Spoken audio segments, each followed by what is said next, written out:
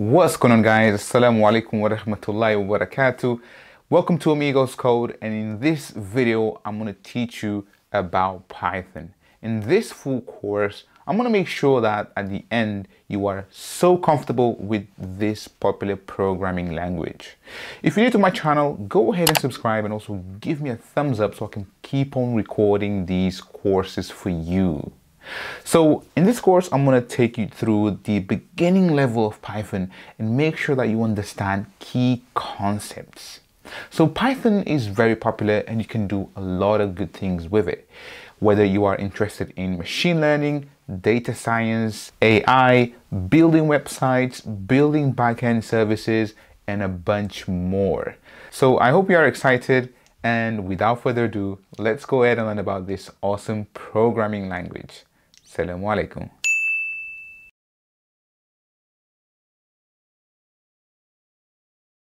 Right, before we kick off this course, I want to make sure that you are part of the Amigoscode community. I'm going to leave the link in the description of this video so you can join the private Facebook group as well as Discord. And that way, if you are faced with any issues or literally any question that you might have, you can ask them on the group and the group will help you. So the group is almost 10,000 members right now and it's growing, and you should be part of it. Also, make sure that you practice as I teach, right? So when I teach, make sure you practice. If you want to take this course on your own pace, go ahead and enroll for free on my website where you can skip the videos one by one. Without further ado, let's go ahead and kick off this course.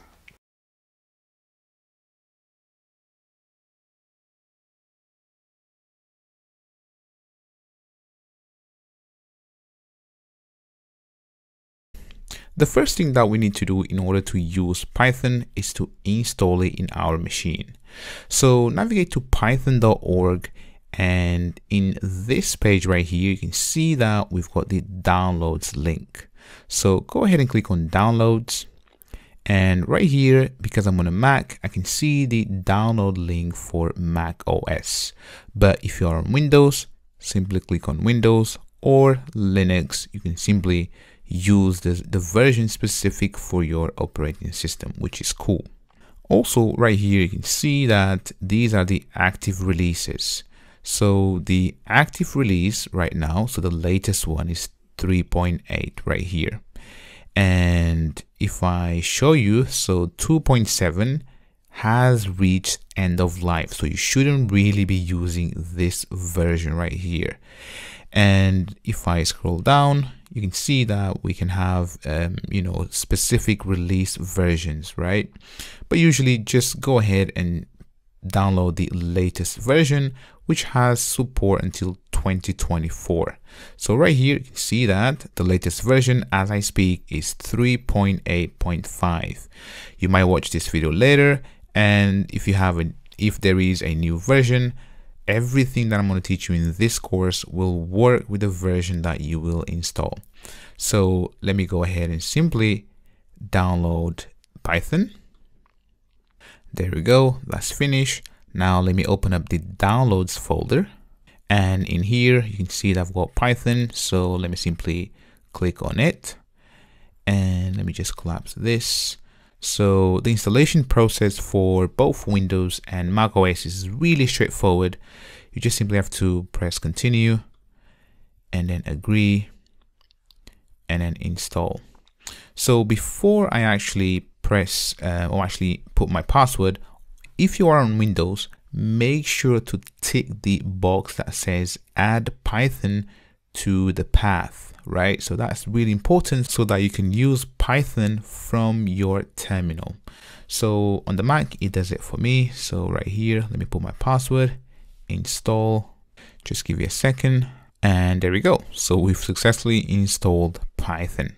Next, let's go ahead and install a program that will allow us to write Python code.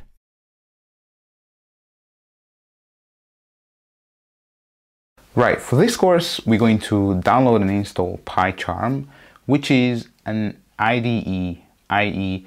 Integrated Development Environment, And what it does, it allows you to write Python code. So it gives you all the tools necessary for you to write code in Python. I've got a full course teaching you this amazing IDE. So if there is things that you are not sure, or you think that there are so many things going on, don't you worry, because I've got you covered. I've got a full course just on Pycharm, and I want to make sure that at the end of this course, or actually at the end of both these courses, right? So learning Python and then Pycharm, you have the tools ready there for you so you can start exploring other areas. Without further ado, let's go ahead and download and install Pycharm.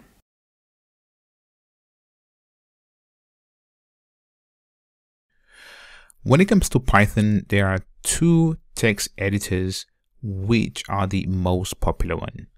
So you've got VS Code, which is amazing, but there is a product from JetBrains called Pycharm, and this is by far the best IDE for Python developers.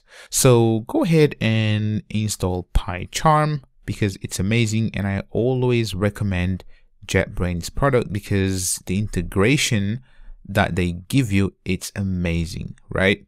So what Pycharm really does for you, it's like a text editor but with a bunch of features that allows you to be more productive.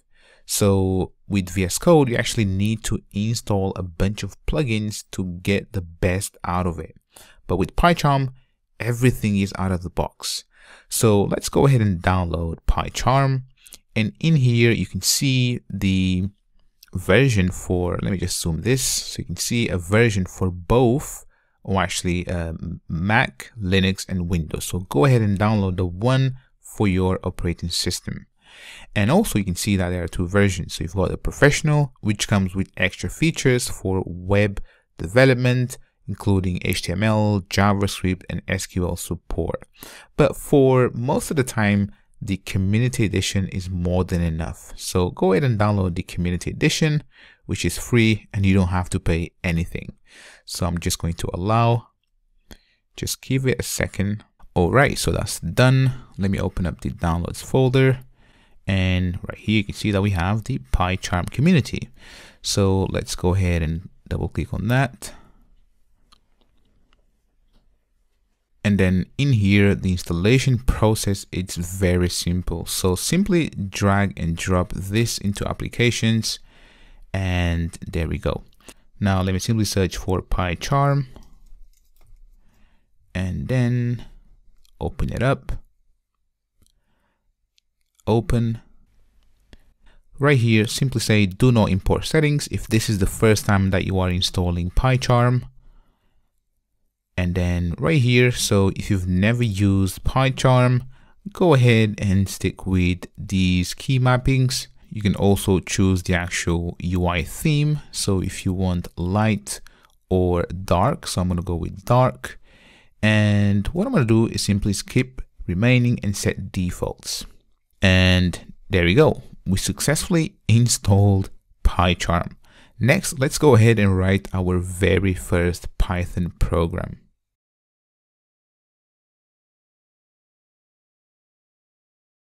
To create our very first program, let's go ahead and create a new project.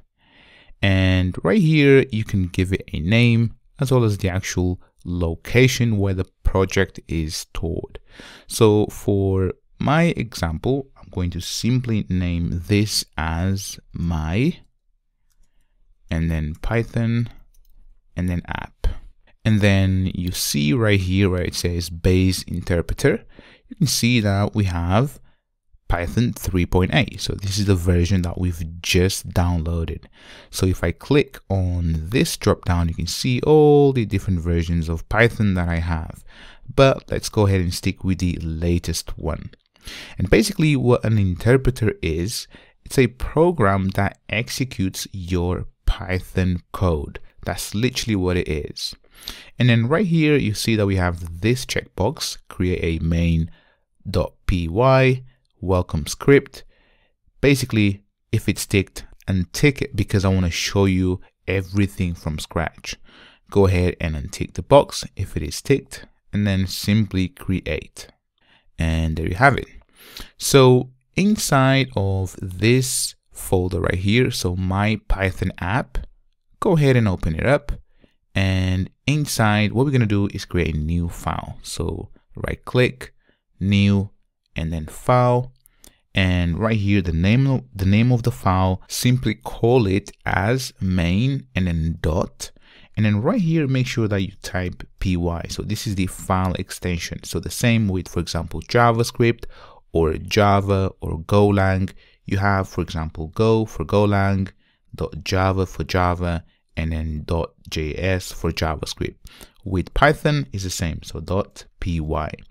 So right here, let me simply press enter, and there we go. So what I'm going to do is press command and then 1, and you can see the keyboard shortcut that I've used down below. So right here, again, command and then 1, and you can see the keyboard shortcut down here. So let's go ahead now and write our very first Python program. Go ahead and type print, and you can see that Pycharm is giving me auto completion there. So inside of this print block, go ahead and simply add double quotes, and right here simply say hello and then Amigoscode, and you can even add your name. So now let me simply press enter. So I've got a new line, and to execute this program, simply right click, and then you can see, so right here, let me do it again. So right click in here, and you can see that we have run and then main. So this main right here is the name of our file. So main.py. You don't see the actual extension, but it runs the main file. So let's go ahead and simply run. And right here, you can see that we have hello Amigoscode. Right here, if I was, for example, to change this to hello and then Mariam, and then run, you can see that we have Mariam. So there you have it. This is your very first Python program.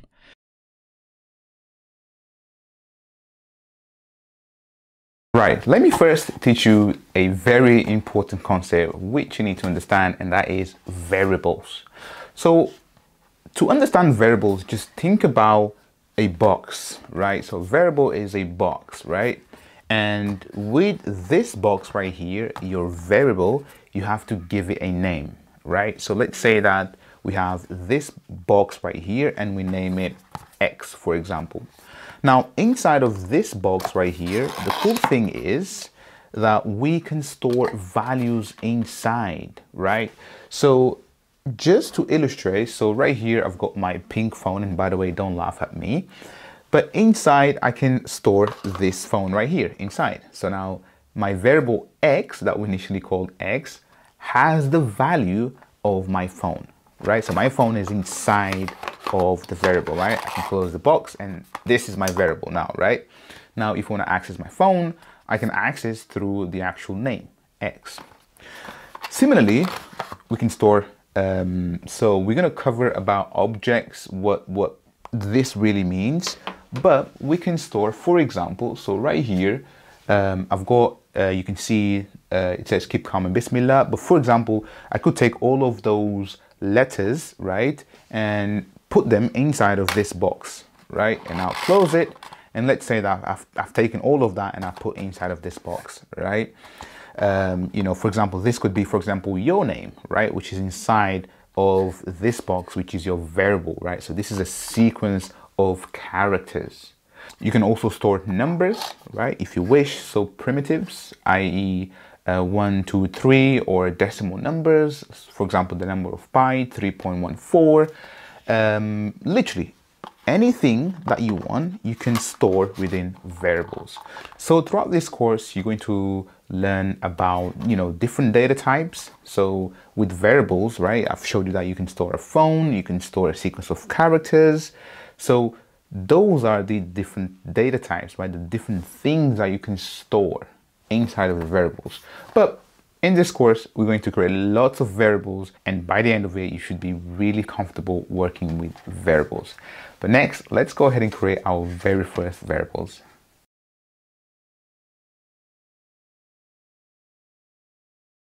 Right, let's learn how to create variables with Python. So a variable, it's a placeholder. It's a placeholder where you can store values. So here, let's have this variable right here called name. And in here, we're going to have this name called Jamila. So this variable, so the name of it, it's actually name, right? And then it holds the value Jamila. And this is a sequence of characters, right? So J, A, M, I, L, and then A. Now let's define another variable. So age equals 2, and then let's say 20. So now we have two variables. So this variable, age, contains a number. So with variables, when you define variables, you can store literally anything that you want. Right? When I say anything, you can store numbers, you can store lists that you will learn later. But for example, I can have numbers, and then here, this is a list. So here I can store more than 2 numbers, right? So you can see that this is a list of numbers. You can have sets, you can have custom objects, anything that you can think of in the real world, you can model in code and then store that in variables, right? So variables are placeholders that allows you to store values. When working with variables, this is something that you have to be aware of. So here you see that we have age, and I can say age equals 2, and then pretty much just a string, right? So age equals to sad. So here now what I've done is I've reused the same name, but then I did put something else inside, and in this case is a sequence of characters. So you're going to learn about data types and how to avoid this. But for example, if I say this will be an integer, which is a whole number, you can see that now Pycharm is telling me that expected type int got str instead, which is a string data types, and you'll learn more about data types in a second. So let me just delete this because I don't want to confuse you. So just remember that if you have a variable like this, you can do it. If you want a decimal number, so here I'm going to say pi equals to 3.14, and this is a decimal value here, right? So you see that we have a whole number, decimals, lists. This is a sequence of characters or strings. This is how they are known, as strings. And yeah, so this is variables. Now, one little trick that you can do is the following. You see here where we have name and age, we can actually combine all of these into one single line. So I can say name and then age, oops, comma age, and then here I'm going to say comma and then 20. So this is the same as this, but in one line if you want it, right? So this first name is assigned to this value, so Jamila, and then the second variable name is assigned to 20. Finally, let's delete this variable right here, age, because we already defined it here, just like that. And let's print all of these values. So print, and then name, print age, print pi, and finally print numbers. To run this, I can right click, run main, or click the play button. And if you don't see the play button, it's because, so right here, let me just go to edit configurations, and I'm going to delete this Python and then main, and then apply, okay, and you can see that it's no longer there, right? So what we need to do is simply right click and then run, and now the play button comes right here. So here you can see now the results from our variables. So Jamila 23.14, so that's pi, and then our list. And this is how to create variables in Python. So throughout this course, we're going to create lots of variables and you'll become really comfortable working with variables.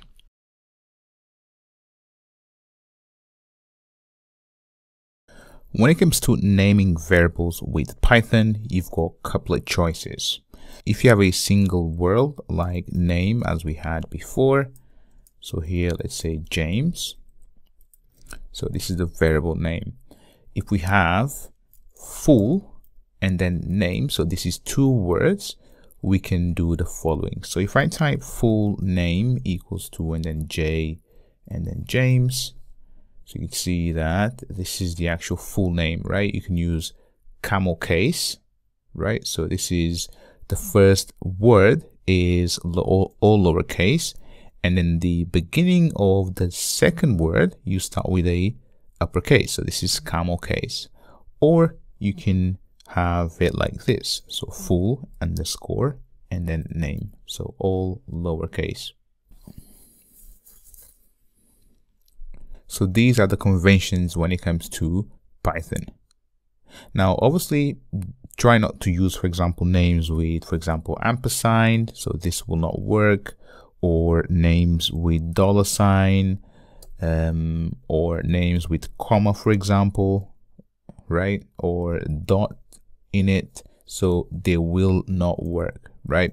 You can also have, for example, let's say age or uppercase, you can do it, right? So this is usually when you want to define a value that does never change, like a constant. Age is not a constant because age is a value that keeps on going up and up and up, right? So a constant would be something like the value of pi, right? So this value does not change, so 3.14. But usually speaking, for single words, you'd start with lowercase, so never with, for example, name, like that. Don't do this, right? Don't do it. It's not the pattern. So always start with lowercase. If you have a second word, either use underscore or camel case, right? So camel case here would be, for example, like that. So there you have it. If you have any questions on naming variables, please do let me know. Otherwise, let's carry on.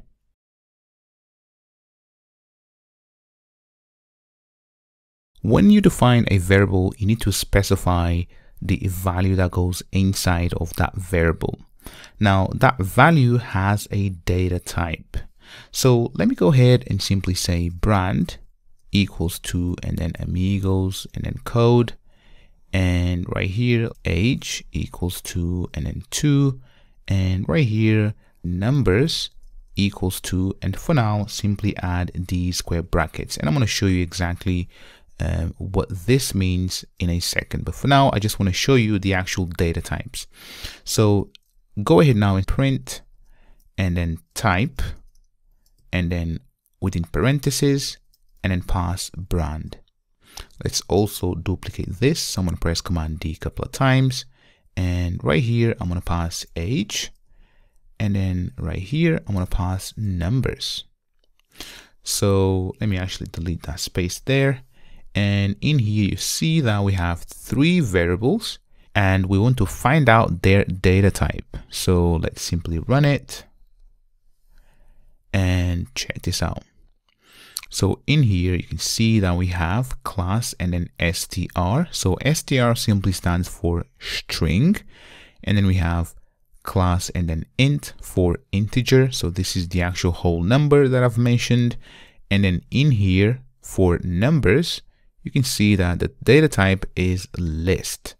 So let me actually give you another example. So in here, let's simply have the value of pi equals to 3.14, and let's also print the actual type of pi. So let me duplicate that,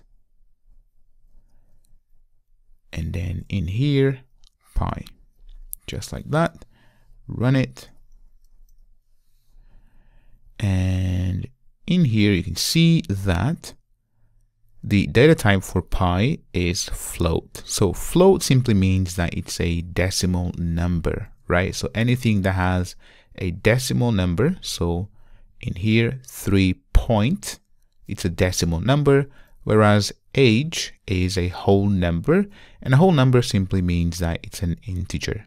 So there you have it. Obviously you do have some other data types such as dictionaries, sets, and so on, but I'm going to show you later in this course how to work with those.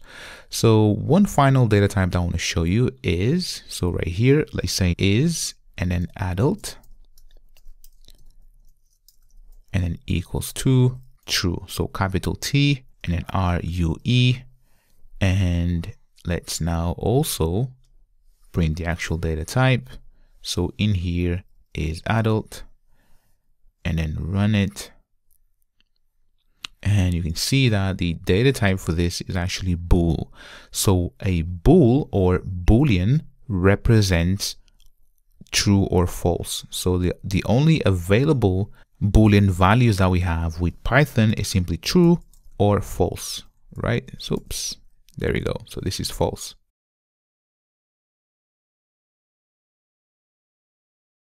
When working with Python, you will hear people saying that Python is a dynamically typed language. And what that means, the data type of any variable or function is checked at runtime. So here you saw that we had the brand. So here, Amigoscode, right? So the data type for this is actually a string. Now, unlike languages such as Java, right, you would have, for example, the same is brand equals to and then Amigoscode. So here the differences is that with Java, and don't worry about this, this is Java, and if you want to learn more about Java, I've got a full course on Java just like this one. But here the key thing to know is that you have to specify the data type here, right? Whereas in Python, it is optional. You literally don't have to, right? The only thing that you need to do is say brand, just like that. And then you say, right, so now this is my content. Now, if you want to be explicit when defining your variables, i.e. saying that this is a string, you can do it, right? You can do it. So you can say column, so after the name of the variable, and then the data type, so str, and you've learned about data types. The same with booleans. So if I say is and then adult equals to, and then let's say false. So here, if you want to be clear about it, you can say dot and then bool. So this is a boolean, right? And this helps other developers looking at your code knowing that this is actually a string. The data type of this is a string. However, you won't see many people doing this with Python, right? Because Python, the reason why Python is simple and easy to learn is because it removes all of these keywords that other languages have, right? So for example, if you have a method, you just say def and you learn more about methods, and then hello, and this is your method, right? So here I can say return, and don't worry about this for now. You'll learn all of this. So return and then hello, right? So here you can see that the method is very straightforward. This method is really easy to learn. In Java, for example, you would need to do something like this. You'd need to say public and then string and then hello, the bracket, and then the curly brackets, and then return and then hello, right? Just like that. And here, so you can see that this is much easier. Literally, it's much easier for beginners and to express whatever you want to do, right? So this is why Python is very attractive and has gained a lot of popularity for its simplicity. So in this function as well, and let me just comment this so you can have a reference. So in this function, if you want to say that this function returns a string, you can say here, you can say that this will return an str, just like that. And it's a bit different with functions, but this is how you say that this function will return a string, because here there's no way for me to know whether this returns a string or an integer, because here I could say, for example, 1, right? And you can see that, there's nothing stopping me of doing that. However, if I now say here, for example, that this returns an int, right? You can see that this is actually complaining. So it's saying expected int got string instead. And now I just have to change this to 1, right? So this is the correct return type for this method right here.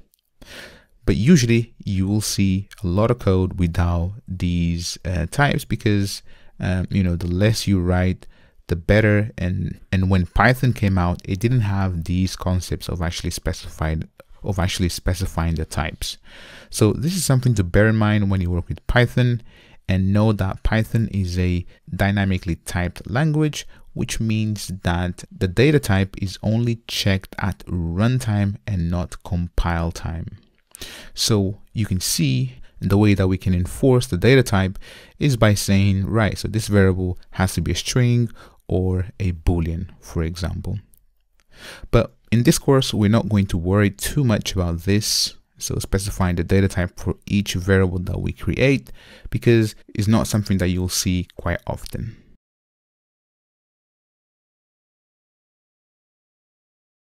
We can have comments that describes what the piece of code or functionality is all about. So to have a comment is very straightforward. Add the $sign right here, and then here I'm going to say I am a comment.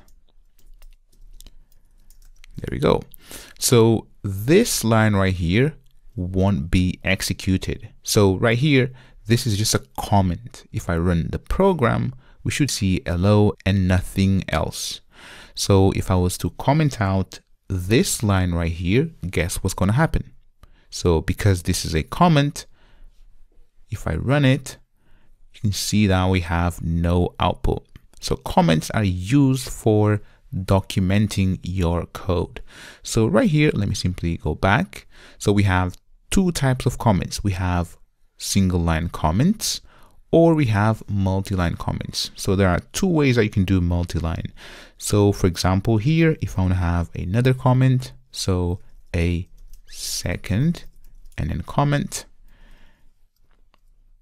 or if you want to have a third comment, you can also have a third comment. And by the way, I'm simply pressing. So if I delete that, I'm simply pressing command and then / and you can see that I do get this $sign right here. So in here, third and then comment, right? So I can do this, or I can remove all of this and press the following. So I'm going to press quotes 3 times. So 1, 2, 3. And then inside, I can have my comments. So right here, I don't need the $sign anymore. Oops, just like that. And now this is actually a multi-line comment right here. So if I was to run this program, you can see that we only have hello. And if I move, so in here, if I move print inside, you can see that this becomes part of the comment. And if I run it, you can see that we get nothing on the console. So this is all about comments.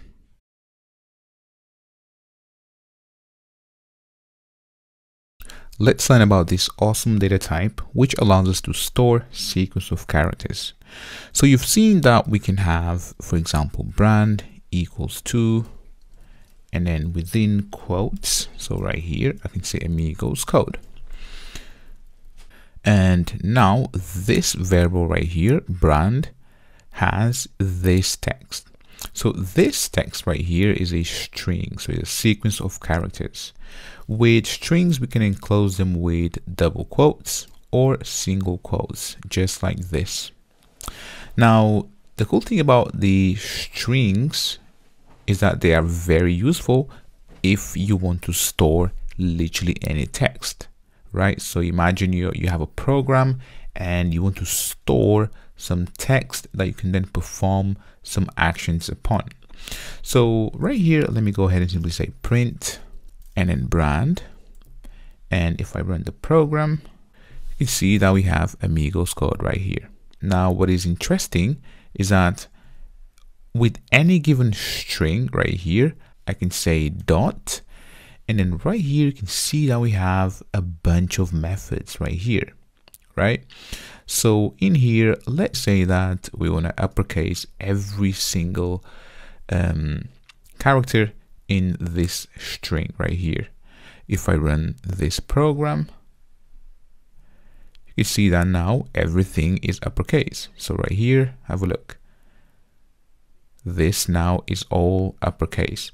So these methods right here, they help us to work with strings. So right here, I can also say, for example, replace and then A, or actually this has to be within quotes. So capital A with and then lowercase a, just like that. So if I run this, you can see that now I've only replaced the first A right there, right? So now it's lowercase.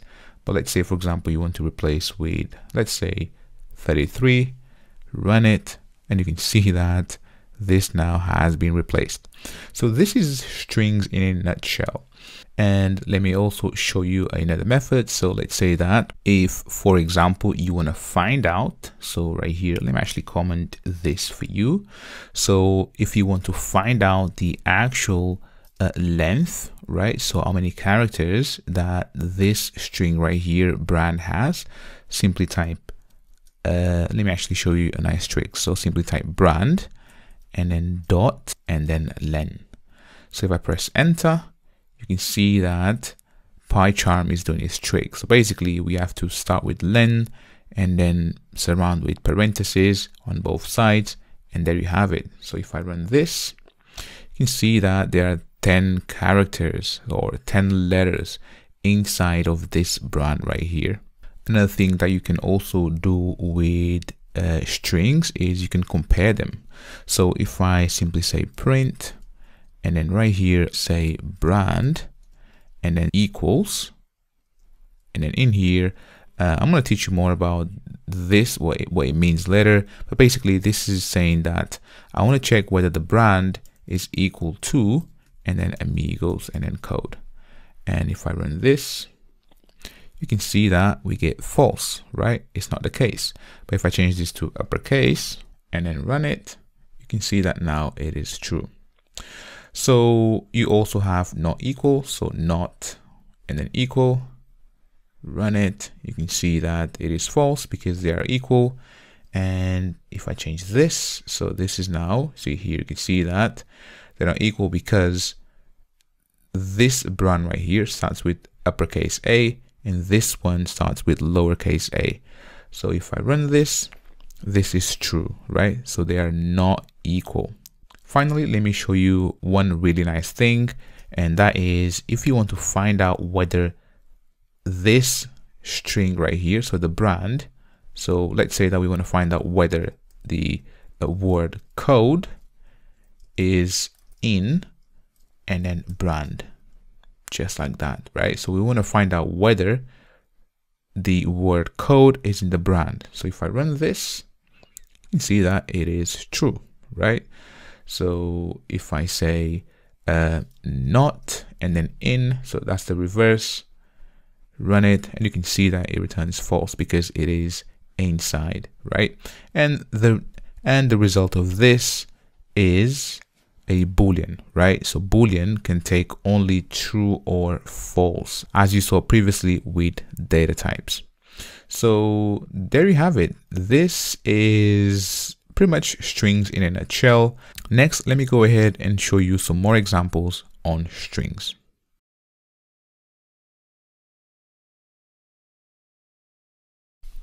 Still on strings, let's create a variable called comment equals to, and right here, let's say that we have, some comments, right? So here, and now let's say that we want to, for example, have another line. So you can see that I've just pressed enter and we have this backslash there.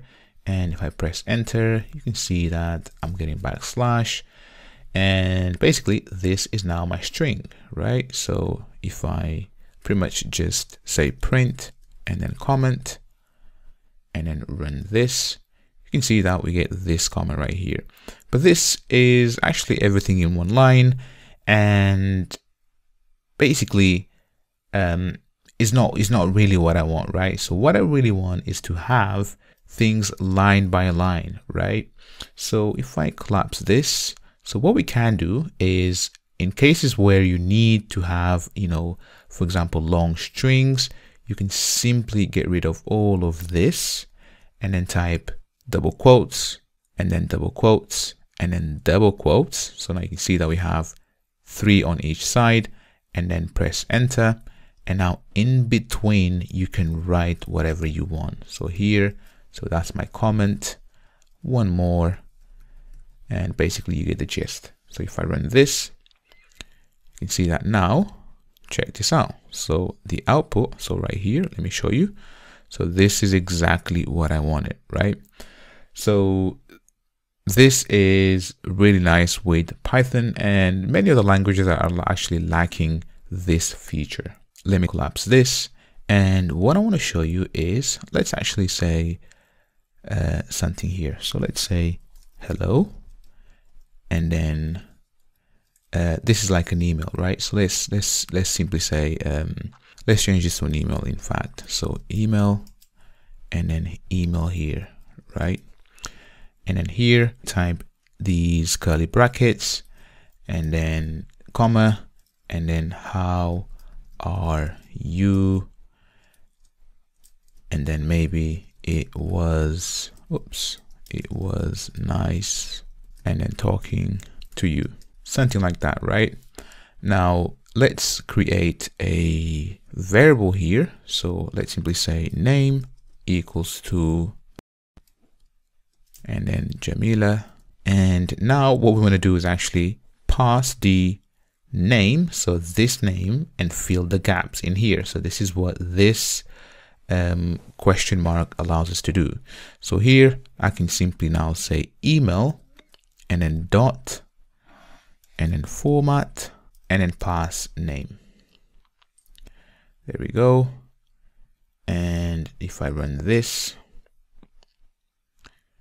you can see that we have hello and then Jamila, right? So basically we've just filled in the gaps, and you can have as many of these as you want. And this is really nice when you have like a long string and then you want to format the actual output. So another way that you can do this is with, so in here, so what I'm going to do is simply remove the format, just like that, and simply type F at the beginning of your string, just like that. And you can see that now the IDE is telling us that we need to pass something in here. So now we can actually pass the name directly. And you can see that this is much neater. So if I run the program, you can see that we get the exact same result, right? And even here, you can also have, so let me actually say, for example, age, something like that, right? So, and then we can have the actual age in here. So we can actually pass a value inside. And for example, if you want to compute something, let's say 4 plus 4, you can even do it in there, right? So if I run this, you can see that we get 8 in there. So there you have it. So I just wanted to cover these two things with strings because I feel like it's very useful and you'll end up using them a lot. If you have any questions on strings, please do let me know. Otherwise, let's move on.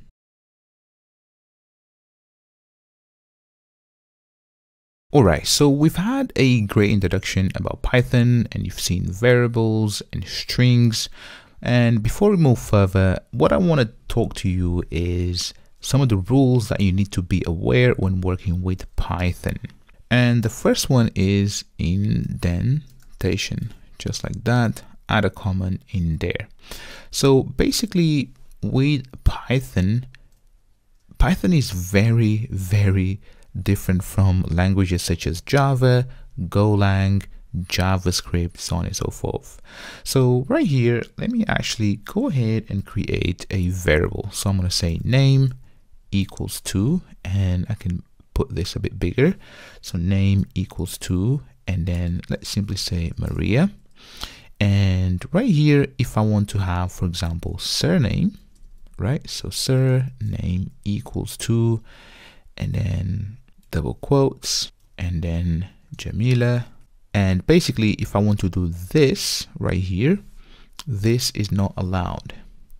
This is not allowed because with Python, things have to be indented. So here, there is no need for us to actually put this. How many spaces is this? 1, 2, 3, 4, right? So 4 spaces, and then start the actual variable. So we can't really do this with Python. With JavaScript, we could definitely do it, but right here you can see that we have an expected indent. So basically this has to be like this in line. So when would you indent things? So let me actually give you a very good example. So here, let me go ahead and cut this, and for now type def my and then function. And you haven't learned about this, so don't worry, I'm just teaching you about indentation. So right here, have column, and now press enter, and now I can paste my 2 variables right here, and you can see that this now works. So this is the perfect time to indent things, because this is a function right here, and everything that falls under this function should be indented. So right here, if I want to put it in the same level as the def right here, you can see that this does not work. So literally you have to indent things in Python. Right here, you can see that it's indented, and also you can see that my IDE is complaining about this function name right here. So you can see that it says function name should be lowercase. So right here, what I'm going to do is type my and then function, add an underscore there. So this is the actual convention right here. So another thing that I want to talk to you about is, so right here, I want to talk to you about is reserved and then keywords. So what reserved keywords are keywords that are specifically for the programming language. For example, def right here. So I'm not allowed to use def anywhere. So for example, if I want to say,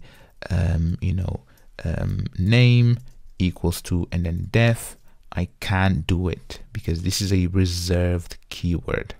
Or for example, and or is. These are reserved keywords, so I can only use them to construct my code. So right here, what I'm going to do is actually delete this, and at the very top type import, and this is a reserved keyword, and let's simply import keyword. So what this gives us, so this import and then keyword, we can simply now say print and then type keyword and then dot and then kw and then list. So in here, before I run this, you can see that we have these squiggly brackets. So basically it says that we need to reformat the file. So right here, let's format the file, and it simply adds the correct spacing in between. So if I put this smaller, so you can see that now things are formatted properly. Now let me go ahead and run this program, and you can see that this gives us a list And you can see that all of these are the reserved keywords. So async, await, break, class, continue. You've seen def, else, except, for, from, import. So in here, import, lambda, not, so on and so forth. So these are the reserved keywords which are specifically for using when writing your Python code. So you can only use them for constructing your code and nothing else. And finally, what I want to show you is with Python right here, you see that in languages, for example, such as Java or JavaScript, you need to end every single statement with a semicolon, for example, here, right? So JavaScript is actually optional, but with Java, for example, you need to have a semicolon after every single statement. So right here and also right here. But with Python, there is no such thing. So right here, we use no semicolons. Also, you can see that, for example, for this function right here, instead of curly brackets in between, so many languages use it, so including JavaScript, Java, Go, C#, this is how they define functions, right? And basically this is not a valid syntax with Python, because with Python we use indentation right here. So we use indentation, and this is how we tell that this block of code, right, so name and surname, belongs to this function right here. So it's enclosed within this function. So there we go. This is pretty much everything about the Python syntax, indentation, and reserved keywords.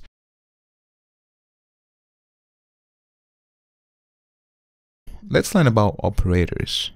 So operators in Python are a construct that allows us to manipulate a value of an operand.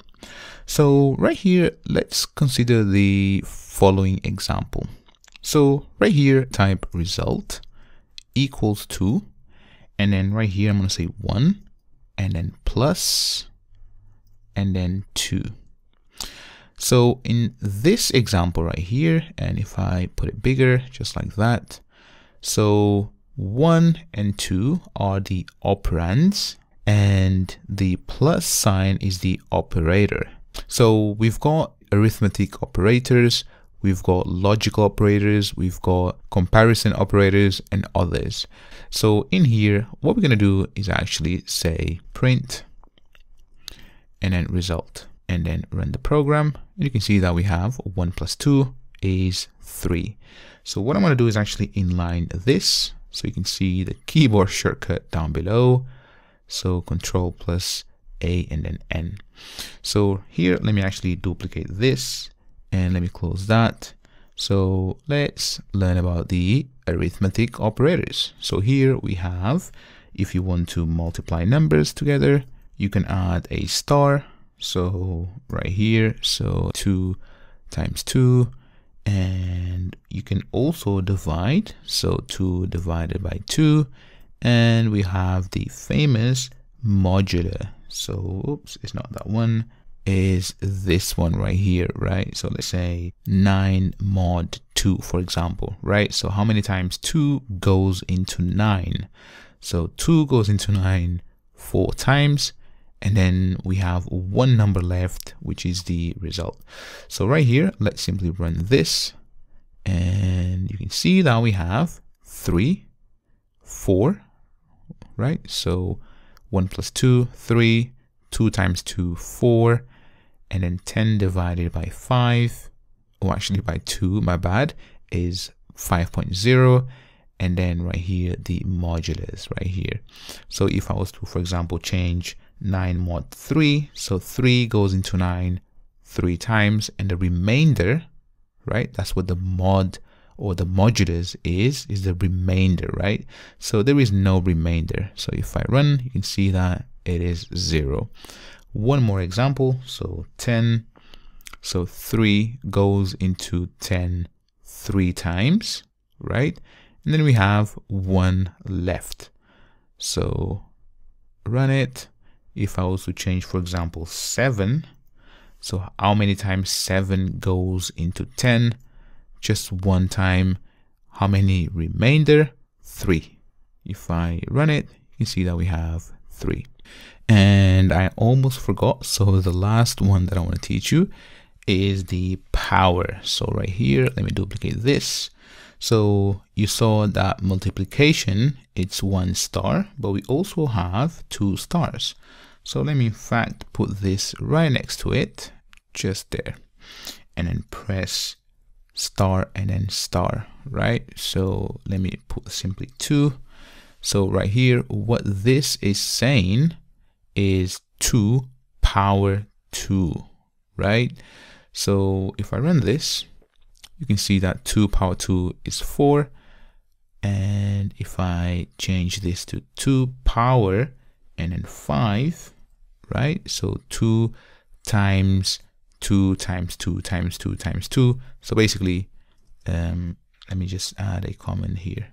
And then times 2. So basically 5 times, right? So if I run this, you can see that we have 32. So there you have it. This is about Python arithmetic operators. Next, let's learn about the comparison operators.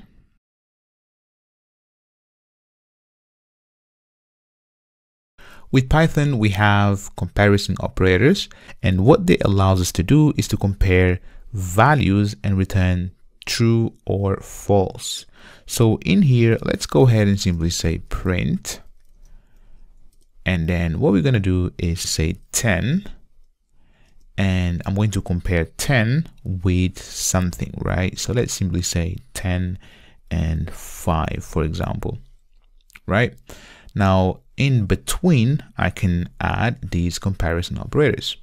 So this one right here is simply greater. So this is saying, is 10 greater than 5? Is 10 bigger than 5, right?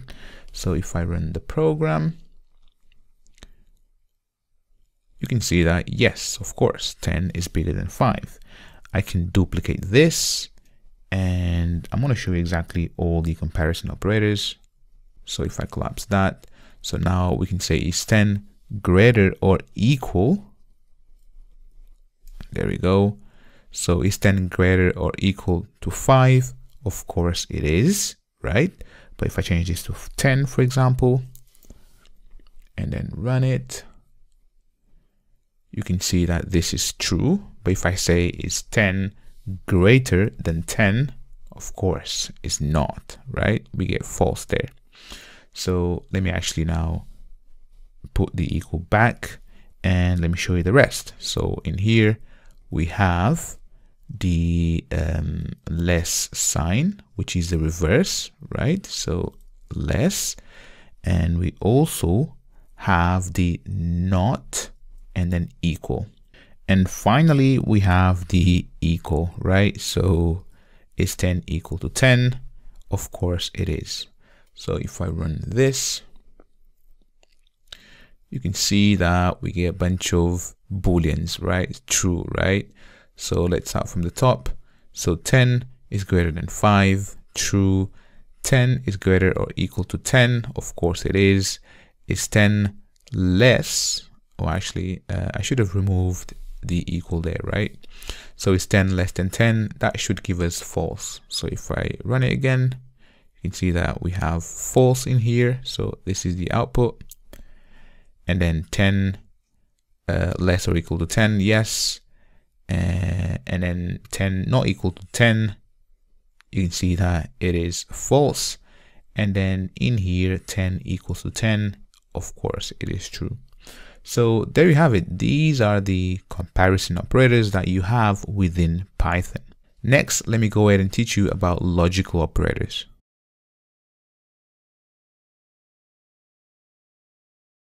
Now that you know how to work with comparison operators, let me teach you about logical operators in Python.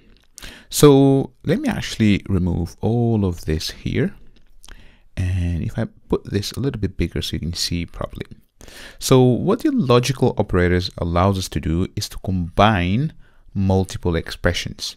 So in here, you saw that 10, right? So if I run this, 10 is greater than 5, right?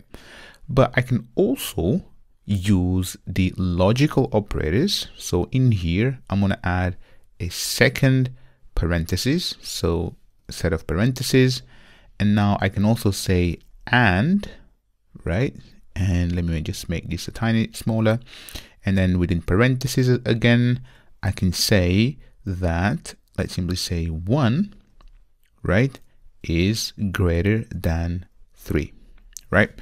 So this is the logical operator. So it pretty much allows us to combine one or more expressions. So if I run this, you can see that it is false. And this is because when you use the AND operator, every single expression has to evaluate to true, right? So this has to be true. This also has to be true, right? So now if I was to reverse this, right, and say that 1 is less than 3, now we should get true. So everything will be true right here. So obviously I can combine, so I can even say and. So in here I can say and then let's simply use strings. So you can even combine strings here. So A and then equals 2 and then A, right? So let me put this on a new line, just like that, right? So if I indent this, there you have it. So just like this, right? So now if I run this, you can see that we get true. But now if I change A to, for example, C, so the whole thing is evaluated to false. So this is and I can even drop these parentheses if I wanted. So this simply allows me to group them together, right? So this is one expression, another expression, and then this is another expression. So the other logical expression that you have that is available to us is the OR. So basically, OR means that at least one expression has to be true for everything to be true. So in here, I can say OR instead of and then OR in here as well. Right? So here now, check this out. If I run this, this entire thing will be true. But now, if for example, I say that 10 is less than 5, and then 1 is greater, so is greater than 3, which is not the case, or A is equal to lowercase c. So in this case, this is false, right? So this is false, and this is also false, which means that everything will be false. But now, if I, for example, say that A is equal to A, now basically we only need one expression to be true for the entire thing. So right here, you can see that now we have true. The last logical expression that I'm going to show you is the NOT. So NOT simply allows you, and actually just before I move on, so here you can see that we have OR, but basically you can combine all of these expressions, right? OR with and you can use them throughout your code. So you don't have to specifically just use and, you can also use both. So the last one I want to show you is the following. So let me simply say that in here I have A. So let's have A, or let's simply have James, and then equals to, and then Maria, right? So in here, if I print this, you can see that it's false, right? Because these two strings, they are not the same, right? And right here, what we're going to do is actually say not. So here, I can surround everything with a not. And basically what not does, it reverses this expression right here. So now this will be true because I've said Maria is not, or actually James is not equal to Maria. So if I run this, you can see that it is true. So this is everything about the logical operators, and obviously you'll see exactly how everything will fit together in a second. If you have any questions, drop me a message. Otherwise, let's move on.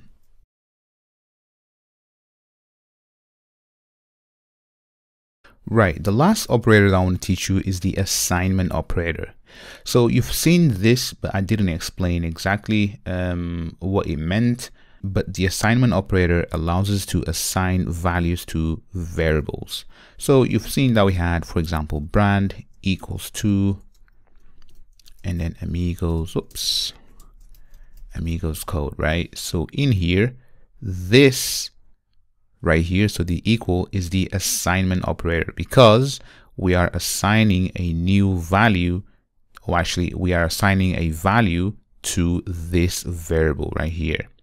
Now I could also go ahead and simply say brand equals to right here, and then something else, right? Let's simply say Nike, for example. So now if I print brand, you will see that we get the latest value, which is assigned, right? So initially it was Amigoscode, but then we changed it to Nike. So let me teach you about another assignment operator, which is going to be useful to you. So number equals to 0. So I can say that number is plus and then equal to 1. If I print the value, or actually if I print number, run this, you can see that we have 1. So what this assignment operator is doing, it's simply taking the initial value, so number, and then adding 1, right? So plus equals is the same as, so if I simply add a comment here, so actually let me just grab this pound sign. So if I add a comment here, so this is the same as saying number equals to number and then plus and then 1 is the exact same thing, right? So in fact, if I remove this just like that and then run it, you can see that we get 1, right? If I change to 10, we get 10. If I change the original value to, let's say 14, we should get 14 now, right? So instead you use this assignment operator, which is much shorter in here. So just like that. In here, you can also say that instead of plus, you can say minus. You can also say times, right? So 4 and then times. So you take the value and then you times it by 3 is 12. You can even divide as well. So division, just like that, and then by 2, right? So if I run this, we get 2.0. If you want to power the number, you simply say star star and then equal and then 2. If I run this, you can see that 4 power 2 is 16. I can change this to 3. There we go, 64. So these are some of the assignment operators that you will end up using most of the time. I'm going to leave some more links around these operators so that you can go and learn more about them. But this is pretty much everything you need to know about these operators.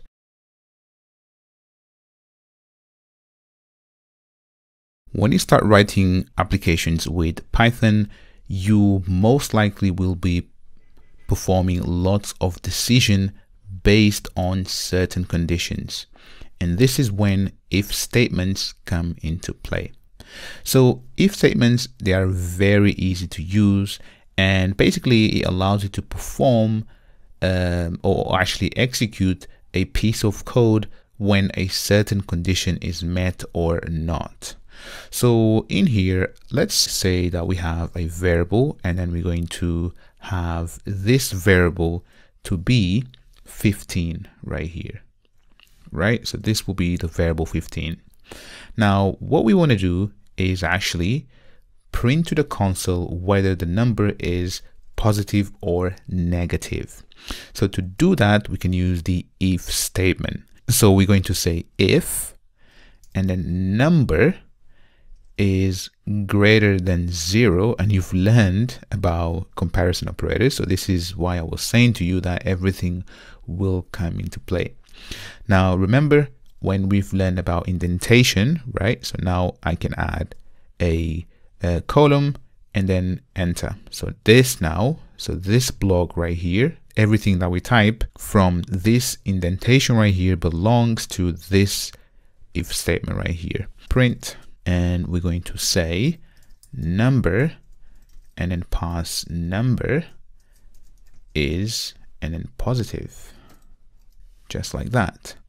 So let me just put this smaller, just like this, so you see everything, right? So now let me add a space there, and let me save this, right? So now if I run this program, you can see that we have number is positive, right? So number is positive. So if I change this to, let's say 0, right? You can see that we get nothing, because we said if number is greater than 0, right? But the number is not greater than 0, right? It's actually 0. So in that case, we're going to skip everything within this block right here, right?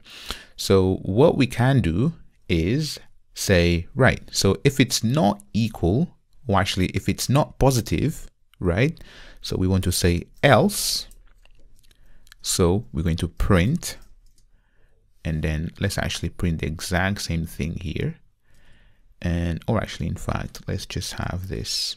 So F, and let me just remove this number here so it's shorter, right?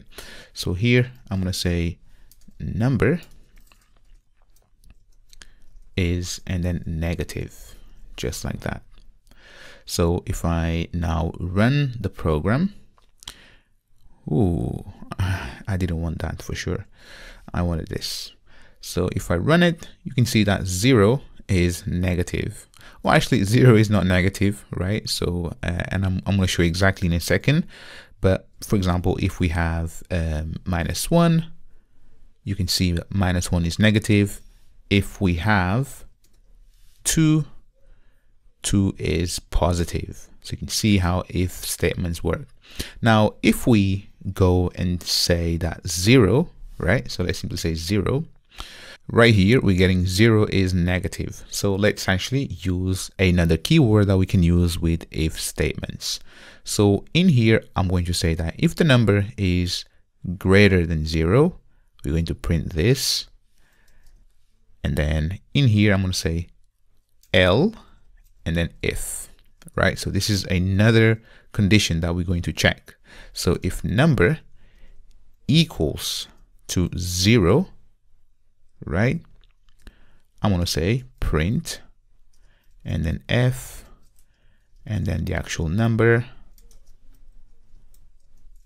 is and then 0. Or actually 0 is 0, but you get the idea, right? So now if I run the program, you can see that 0 is 0, right? And let's actually change the method here. So we're going to say that it's simply 0. Right, so let's just print the number, right? So there we go, 0. So this is pretty much everything about if statements. So in here, you've learned about comparison operators, and in here, you remember, right? So remember that this is a block, right? This is a block. We can actually combine with logical operators. So we can even say, for example, here, I could say not, right? I could say not. And now everything flips around, right? So if I run this, you'll see that, right? So basically, if I say that now this is actually 10, and before, remember that 10 was positive. If I run it, you can see that it says now 10 is negative, and that's because we've just flipped the actual condition, right? And you can also have ands, so on and so forth. This is how you use if statements for making decisions.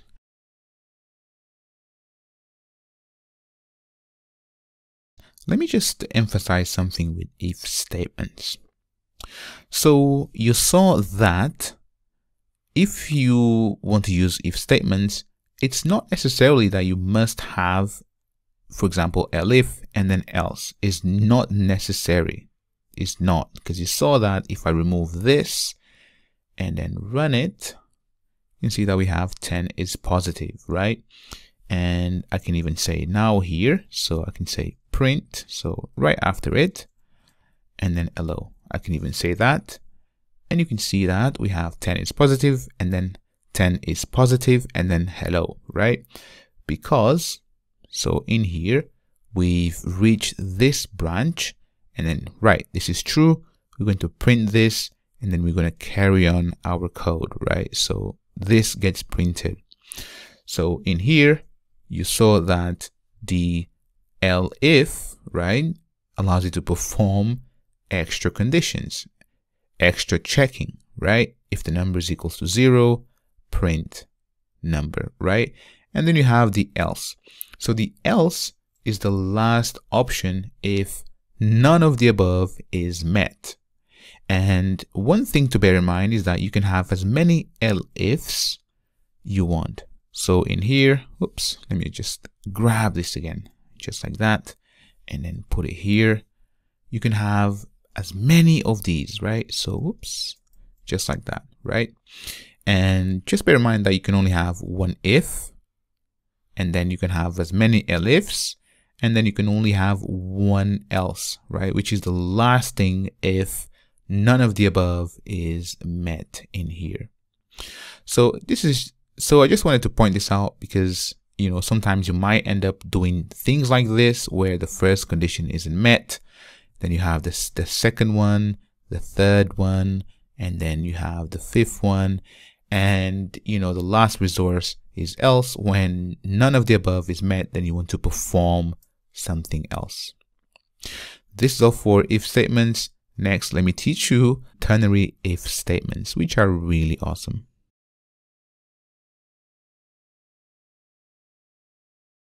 Right, let me teach you about the ternary if statement. So you saw that we can have if number is greater than 0. We can say that the number, so we can say print and then positive, and then if it's not the case, we can have else and then print 0 or negative, right? So in here you see that we have 4 lines of code, right? 4 lines of code for whether the number is positive, and if it's positive we perform line 4, otherwise we say 0 or negative, right? So what the ternary if statement allows us to do, it's simply to have everything in one line. So let me actually show you. So in here we say message, just like that, and now I'm going to say equals to, and then check this out, I'm going to say positive, and then if, and then I'm going to have my condition here, so number, there we go, and then else, and then this, so 0 or negative, just like that. And basically, if I make this smaller, you can see that we actually collapsed everything into one single line, which is really cool, right? So this is the power of ternary if statements. And to be fair, you should really be using them only if you have one if and then else, right? As soon as you have elif, as you saw before, so here elif, you can do it with these ones, right? So basically you can have another if in here, right? So you can have another condition, but it becomes just, you know, too much. You should really be using them for cases where you only have one if and then else, and that's it, right? So now I can say print and then message. If I run this, you can see that we have positive, and if I change this to, let's say, -1, run it, 0 or negative. This is how you use ternary if statements with Python.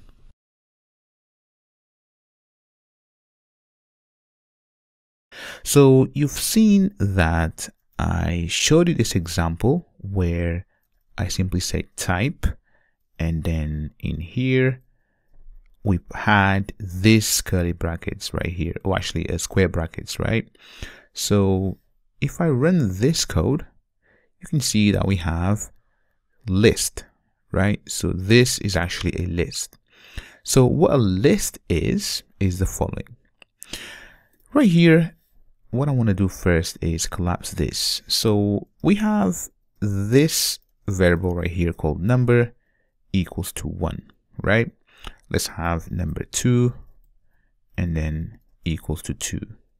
We can also have number and then 3 equals to 3, right? And you get the gist, right? But so what we can do instead is to collapse all of these three variables into the following. I'm going to say numbers. So this is the name of the variable. And now I'm going to have these square brackets. And now I can go ahead and simply say 1, 2, 3, and let's simply put 4 in there, right?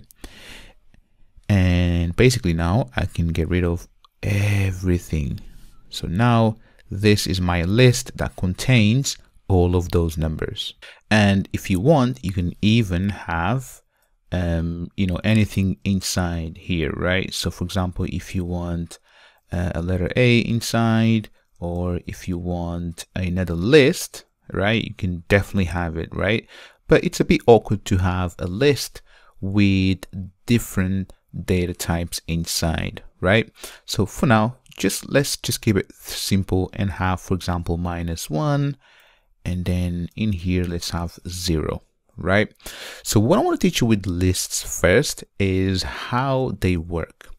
So in here you see that we have 1, 2, 3, 4, 5, 6 elements. So the way that you access an element within the list is as follows. So if I say print and then numbers, right? So let's just run this. You can see that we have our list, right? But let's say that I want to grab only this number here. So number 1. So the way we do it is by placing these square brackets, and then we pass an index. So this is the actual index, right? So index 0. So in many languages, including Python, when you work with lists, this first element is the index 0. This number 2 is index 1. This is index 2, index 3, index 4, and index 5. So now if I run it, you can see that we only have 1, right? So if I do index 5, you can see that it's 0. So, I can even change this to minus 20, for example. Run it, you can see that it is -20. So this is something to bear in mind, right? And if we try to access, so let's try to access index 6, and we know that this is index 5 and it's the last element, right? So this will actually throw an error. So if I run it, you can see that we have list index out of range, and you can see the index error right here. So something to bear in mind when you work with lists. So as I said, you can pretty much just have a list of anything, right? So here, let's simply say that we want another list here, and let's have, for example, A and then B inside, or actually just be like that, right? So now this is index and then 6, or actually 6. If I run this, you can see that now we have another list, A and B. And right here, we can even say now, right, give me the first index, and this will give us A, right? So if we want index 1, that's B, and index 2, that's not existing, and we get an error again. But you really wouldn't have you know, a list with different data types, right? So for example, you can see why you would have a list instead of lists for numbers. Maybe you want to, you know, build like a matrix, for example, and you can do it with lists within lists. So there you have it. This is the introduction on lists. Next, let me show you some of the available methods that are available within lists.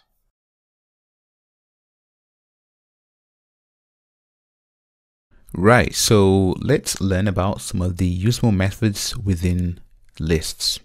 So in here, let's take this numbers list right here, and at the end simply say dot, right?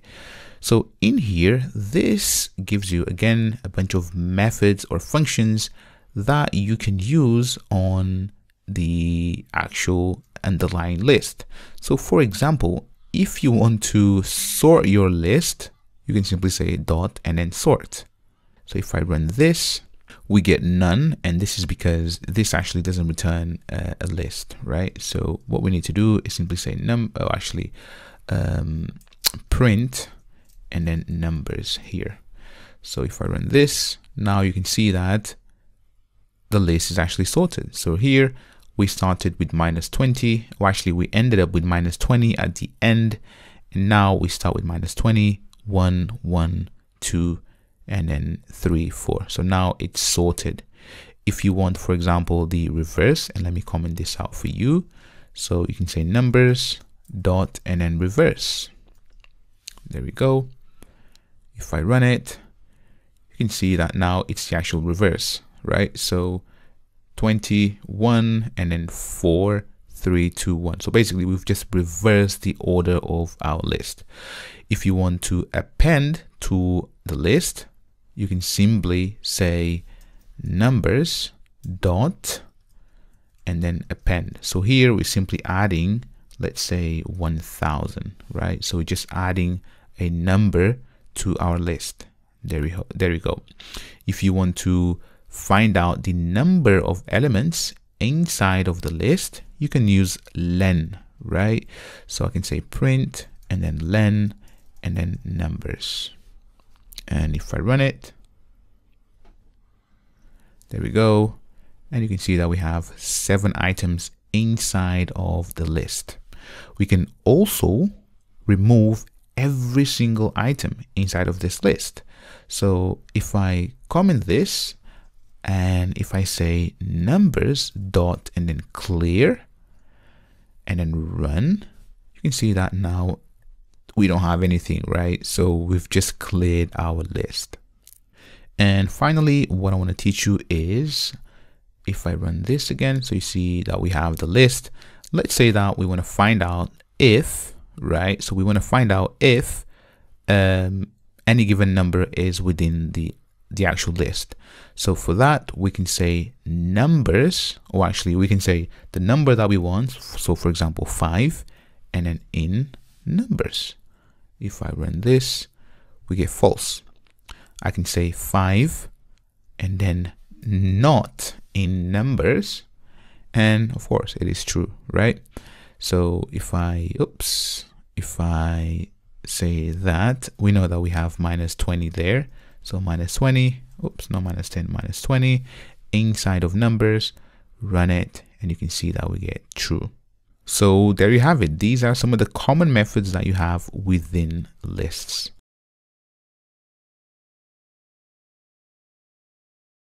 If you want to, for example, delete a number, right?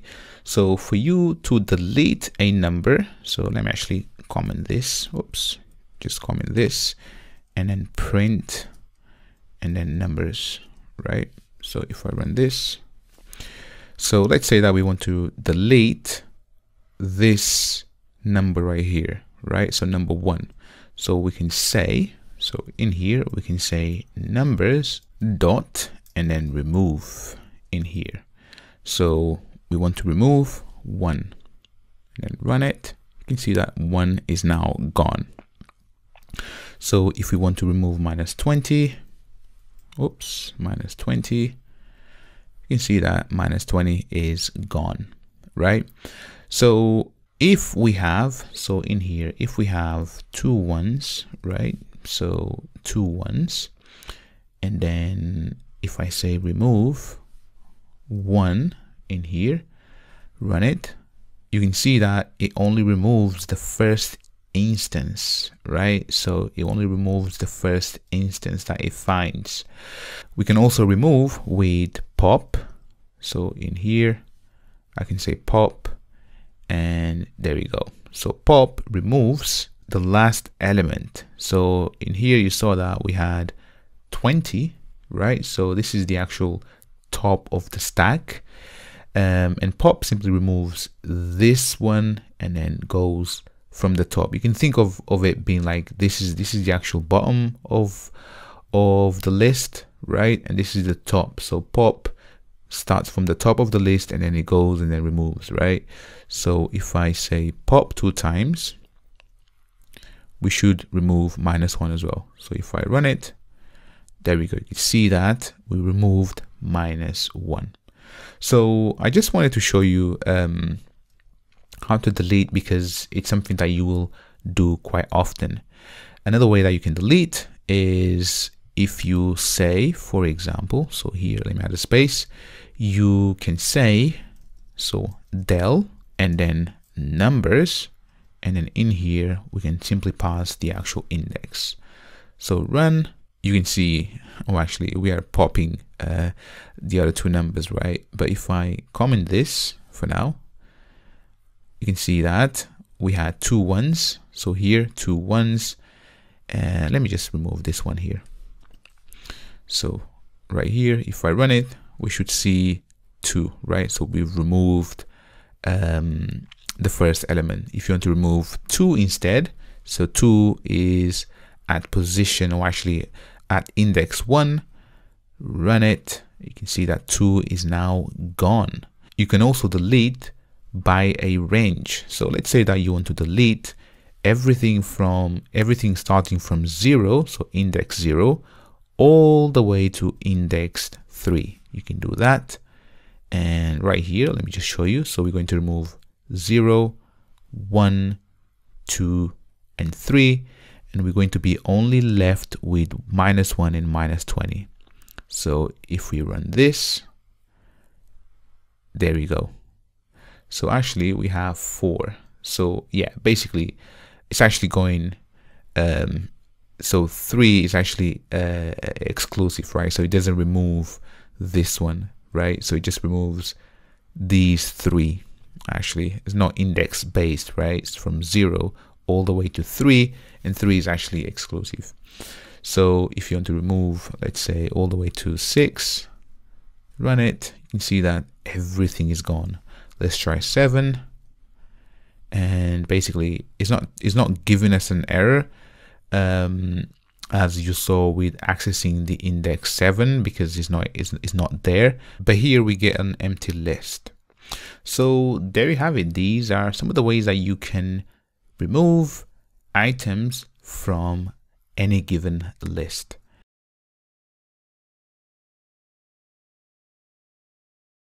Now let me teach you about sets. So with lists, you saw that we had this variable right here, numbers, and inside we can literally just put anything that we want, right? You can put numbers, you can put strings, you can put lists within lists, so on and so forth, right? You can put the entire world inside if you wanted to. So sets is somewhat similar to a list, but the difference here is that with sets, duplicates are not allowed. So let me actually show this to you. So in here, I'm going to start, just have a numbers and then list. I'm going to call it list. And here, let's have a numbers and then set. So the difference here is that with sets, you have these curly brackets instead of square brackets. So here, if I have 1 and then 1, so let's print and then number list, and then let's also do the actual set. Oops, just like that, number set, and then run this. You can see that we have 1 1, but inside of our set, duplicates are not allowed. Duplicates are not allowed. So something to bear in mind is if you don't want duplicates, use a set. Otherwise, use a list. And what sets gives us, so sets, they're pretty much, the methods that lists give us is, set also give us. So if you want to clear, you can say, for example, clear, you have pop, you can see the length there as well. You can add, you can remove. So here, remove, and basically is the exact same thing as we've done with lists. And also in here, so you can see that we have numbers, but this works the same with, for example, if you have well, actually, let me not change that one, right? So for example, here, let's have a letter, or actually letters. There we go, set. And then here, if I have A, and then A, and then B, and then C, and let's just have one more C, we should just get A, B, C, right? And we should actually print, and then letter set. So if I run this, you can see that we have B, A, C actually. So, and this is actually, this brings me to the point that, so in here, right? So you saw that we have A, B, C, C, right? And this was the actual order that we added them, right? The difference between sets and lists is that with sets, the order is not guaranteed. So here, if you were to expect, for example, when you retrieve the elements, right? So the actual set, the same order, it's not going to happen, right? So sets are unordered. So if I run again, perhaps we should see a different order. There we go. So now it's actually A, B, C. If I run again, you can see that we have B, C, A, right? So keep in mind those two. So no duplicates, and order is not allowed. And also the actual syntax is different, how you create the actual set and lists. So with sets is curly brackets, and with lists is square brackets. Lists, you can have duplicates, and the order is guaranteed.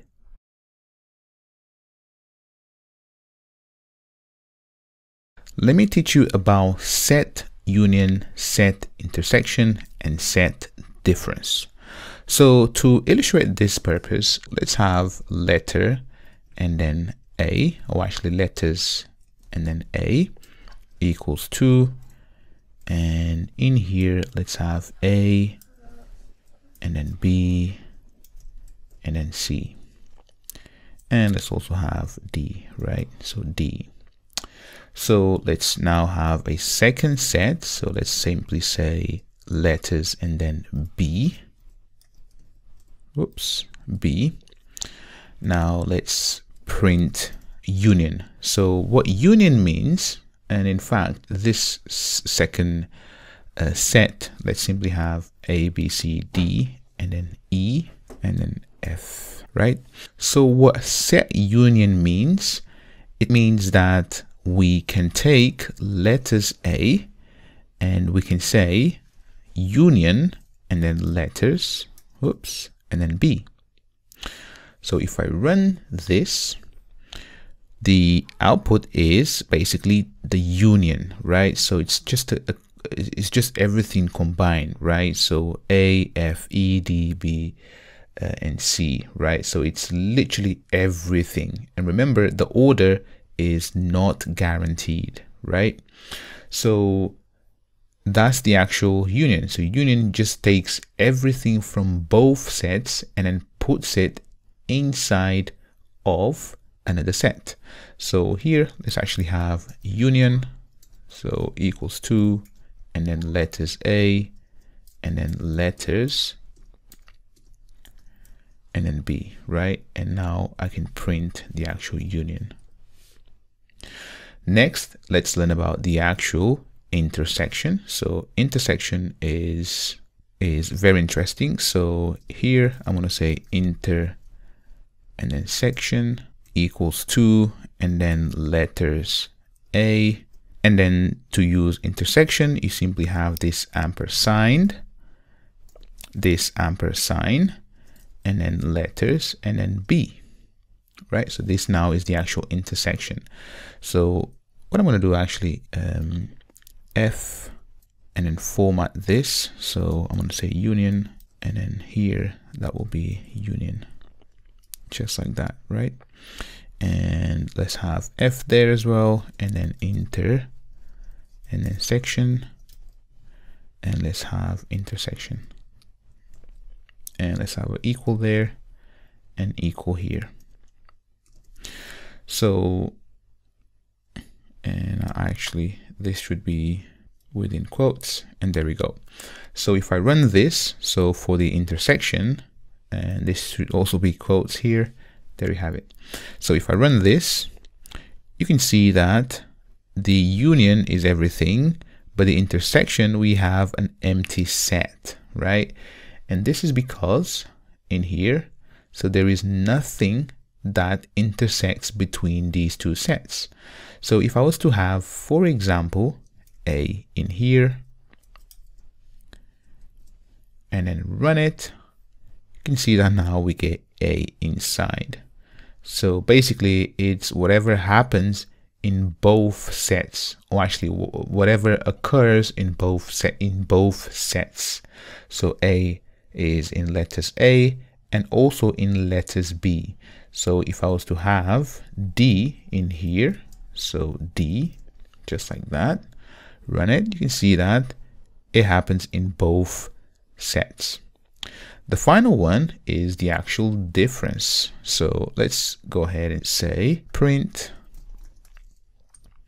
and then, well, actually let's create a variable first. So difference equals to, and then letters A, and then the difference, you simply use a minus. So minus, and then letters, and then B, right? And the difference is, so right here, let me expand this. So the difference is, oh, actually the difference, so this sign, right, means, right? So everything which is in set, so this set right here, so everything which is in letters A, but not in letters B, right? So here we have A, B in both sets, but C, D, right? They're actually B and C, my bad. So B and C, they are not in letters B. So right here, if I say print and then difference, and let me actually have the exact same thing here, just like this. And if I run, you can see, there you go. We have C and B, right? So this is the actual difference. And here it's very important, right? So if you flip this around, so B, so letters B minus and then letters A, this will be a different result. So if I run it, you can see that now it's F and E. So there you have it. This is how, oh, actually, this should be difference here. So this is just a string, right? Difference. So there you have it. This is pretty much everything about the set, union, intersection, and difference. If you have any questions, drop me a message. Otherwise, let's move on.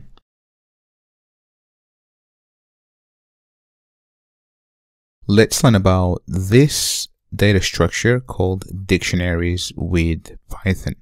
So dictionaries allows us to store key value pairs.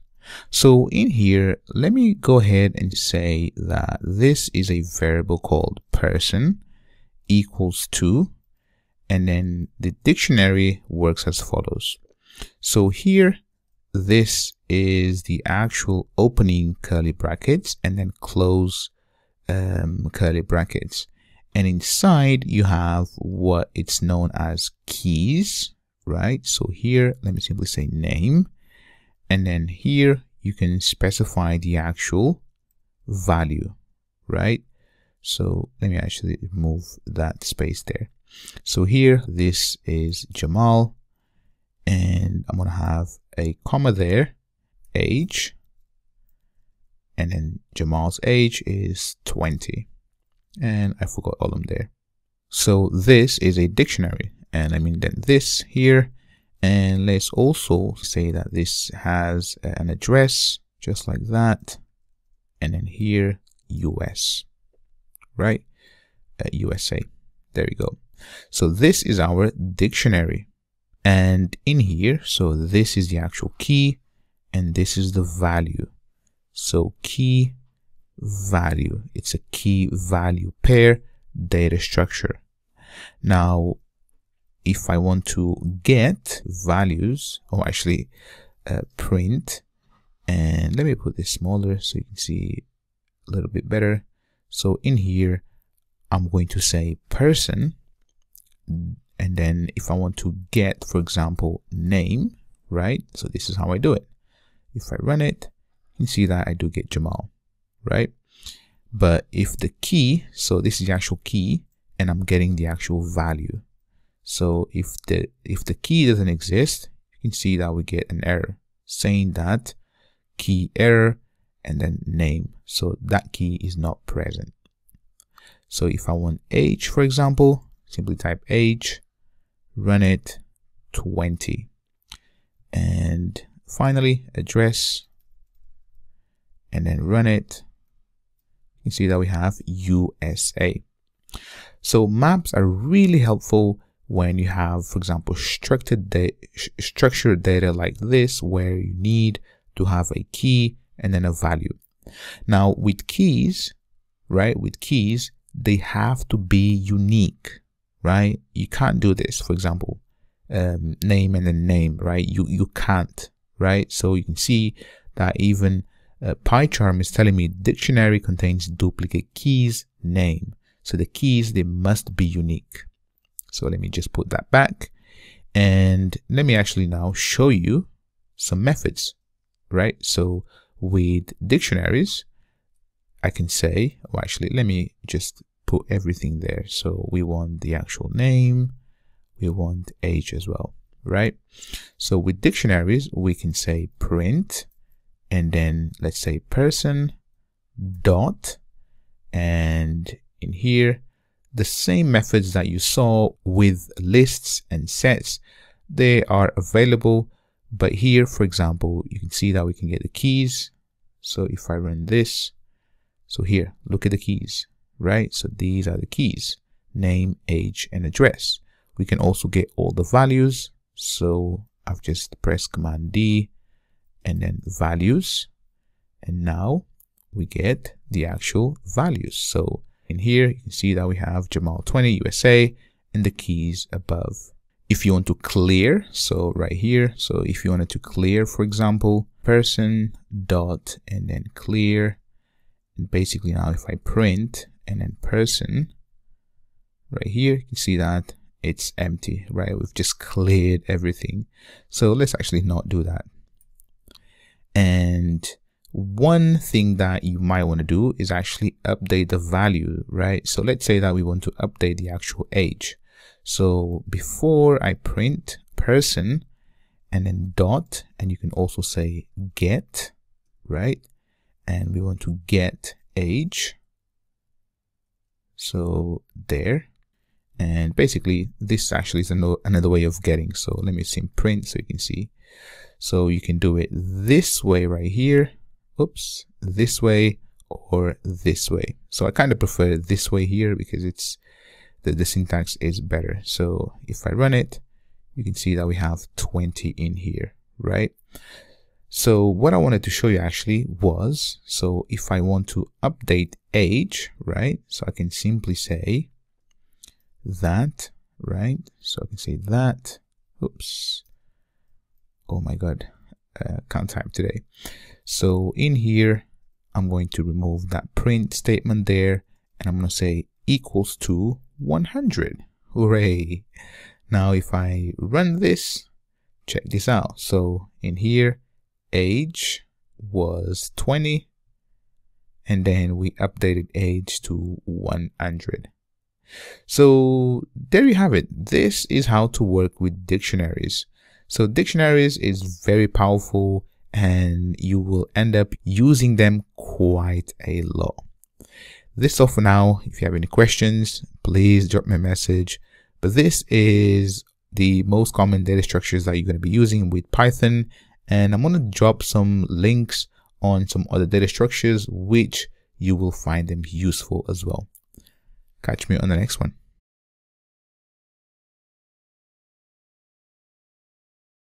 Now is the perfect time to learn the concept of loops. So loops in Python allows us to iterate through sets, lists, or pretty much dictionaries or any data structure available. So let's create this list right here. So list, well, actually, let's simply say names equals to Ahmed, and then Anna and James, and let's also have Jamila, for example, right? So this is our list. Let me put this on a new line, right? So this is our list of 4 names. So you saw that if, for example, I want to grab print and then names, names, and then names 0, and if I do 1, 2, and then 3, so right here you can see that I do have the names, so Ahmed, Anna, James, and Jamila, right? But this is me going out and actually printing line by line. So what loops allows us to do is to actually loop through the list and then have access to each individual item. So the first way of using loops is using the for, and then here I'm going to say name in, and then names, and then add the column right there, very important. And also the indentation is very important, right? So right here, add, just press tab, and then you get that indentation. Now here, print, and then the actual name. If I run this, you can see that we do get the exact same output, but now we are actually looping through our list right here. So this is loops in action. So there you have it. This is how you loop through your lists using for loop. So this construct right here, so this is actually called for loop. So here, let me add a comment. So for, and then loop. And right here, you see that we have a list, but this could also be a set, right? This will also work, and then run it, and there we go. You can see that we get the exact same output. So next, let me show you how to loop through dictionaries.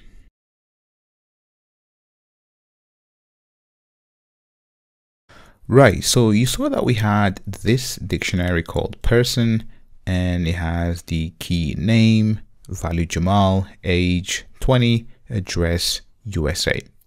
So in order for us to loop through this dictionary, we can use the following construct. So it's the exact same way that we've done with lists, but we get an additional information. So here, for, and then key, and then in, and then person, and then print, and then the actual key. So if I run it, you can see that we are getting the actual key. So name, age, and address. Now what we can do is the following. So here I'm going to say F and then double quotes, and here I'm going to pass the actual key, and then I'm going to say key and then column and then value column, and then inside I'm going to say person and then get the actual key. So here I'm just passing the key inside, right? Now if I run this, you can see that we have key name, value Jamal, key age, value 20, and then key address, value USA. So this is one way of looping, or we can do something better. So here what we're going to do is actually comment this. Oops, I didn't want to do that. So I'm going to comment this, and what we're going to do is the following. Let's simply say for and then key, and let's also get the value in, and then person dot and then values, and then don't forget the actual column, and make sure you indent with tab. Now let me actually take this print statement and put it there and comment, and I need to indent this, and right here remove that, and this actually is the value, right? Value, and there we go. So if I run it and we get an error, so too many values, and actually this is meant to be items, right? So my bad. So items in there. So for key value in person dot items, and then run it, and you can see that we get the exact same result. So let me actually show you what items contains. So values, and you've seen this, right? So print and then person dot and then items. So if I run it, you can see that this is the actual items, right? So this is an array of key value pairs, right? And then we are simply looping through it and then getting the key and the value, instead of doing it this way where we actually had access to the key only, and then we said person in here, so person, and then we pass the key, which is how you access the value for any given key. So this is pretty much how to loop through dictionaries. If you have any questions, drop me a message. Otherwise, let's move on.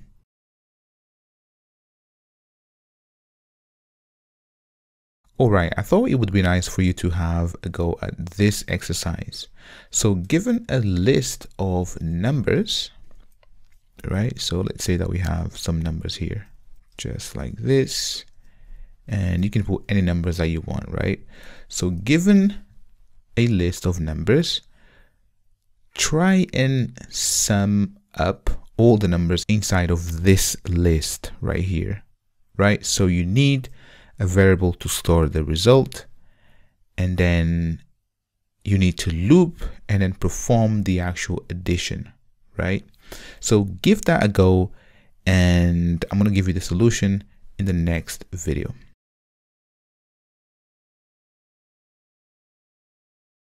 All right, let me give you the solution for this exercise.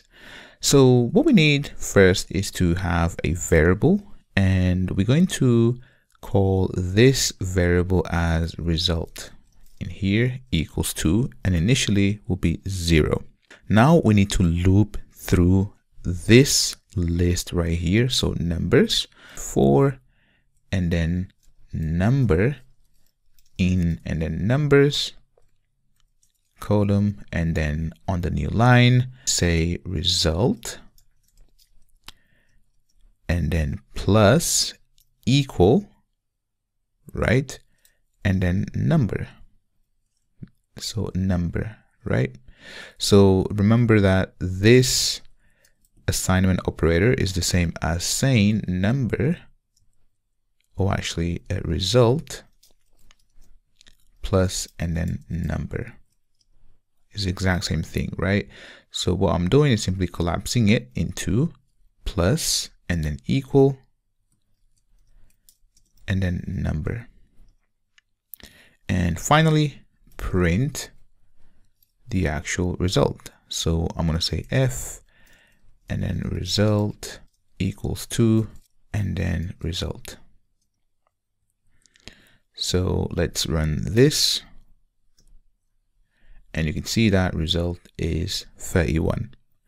So this was an exercise on looping, just to make sure that you understand how it works and do a bit of logic so that you can practice your Python skills.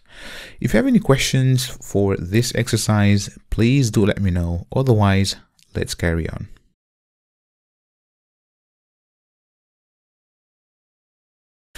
Right, let me teach you about the while loop.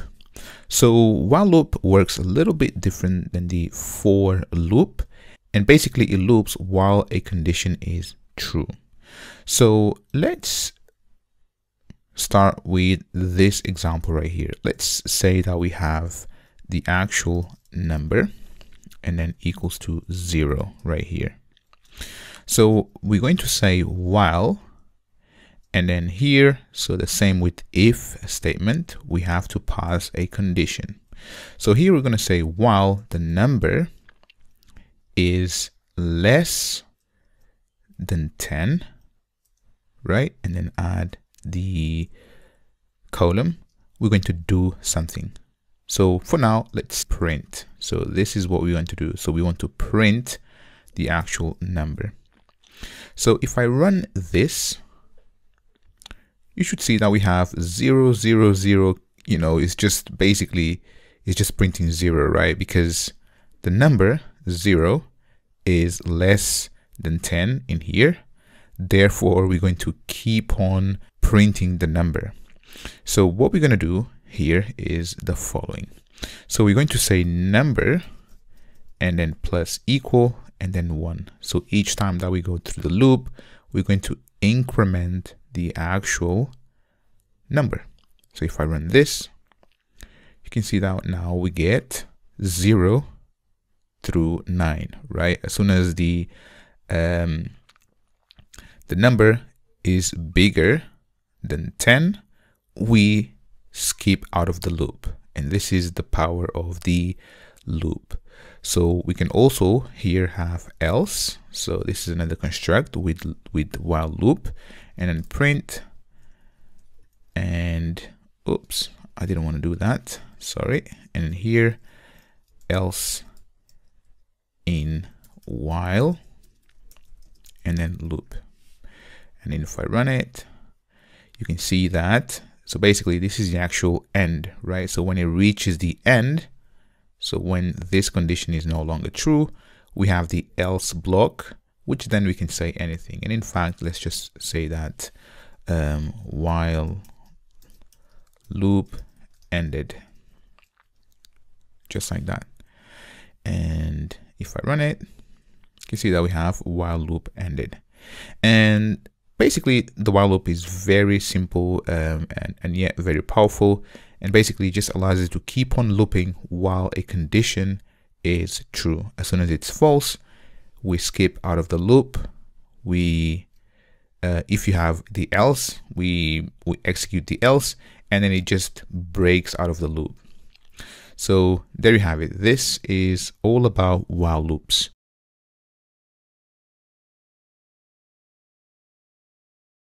Let me teach you about two keywords that you're going to be using with both for loops and while loops, and they are the break and continue keyword.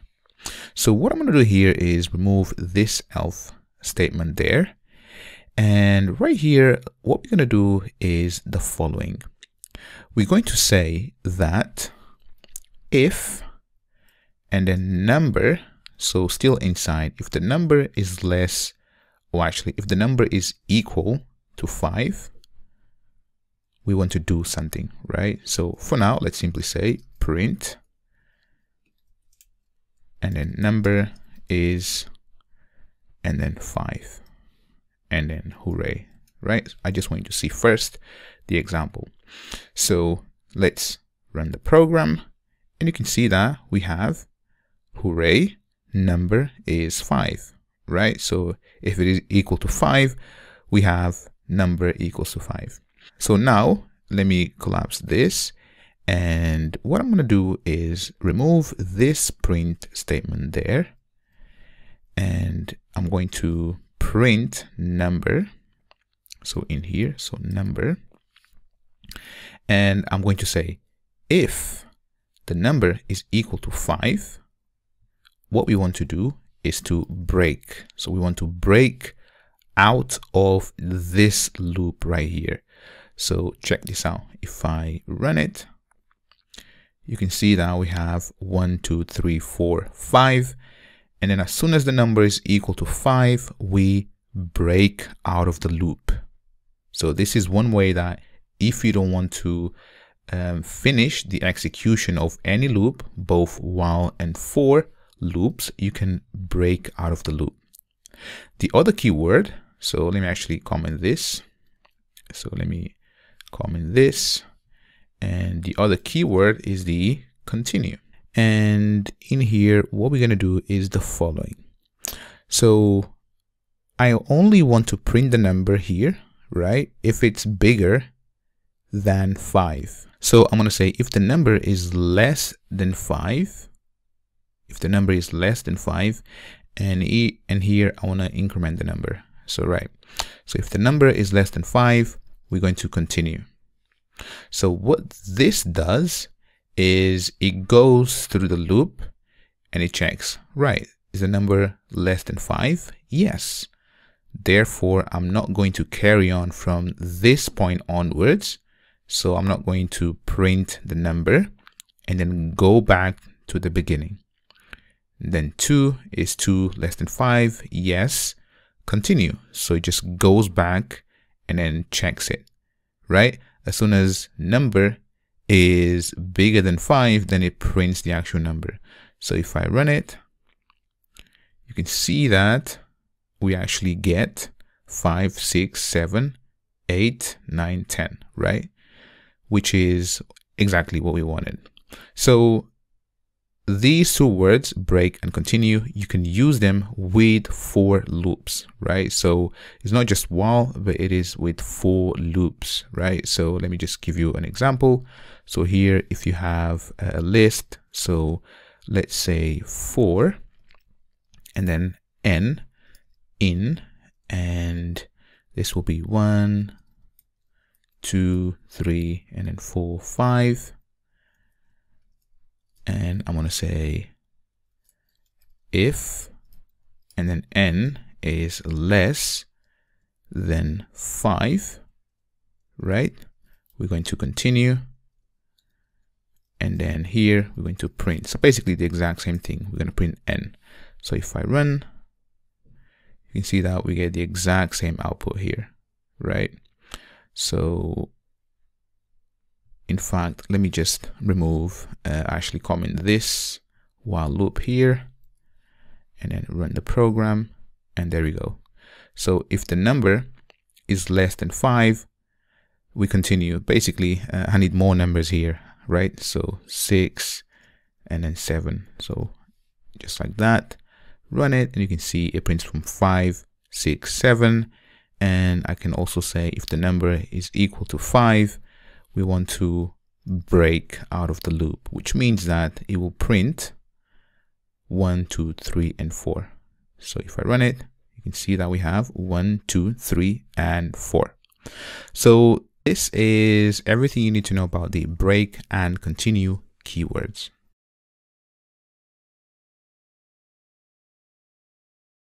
In this section, let's learn about Python functions. So a function is a group of statements to perform a specific task. Previously, you saw that we had this keyword right here, so def, and this is the actual way to create functions.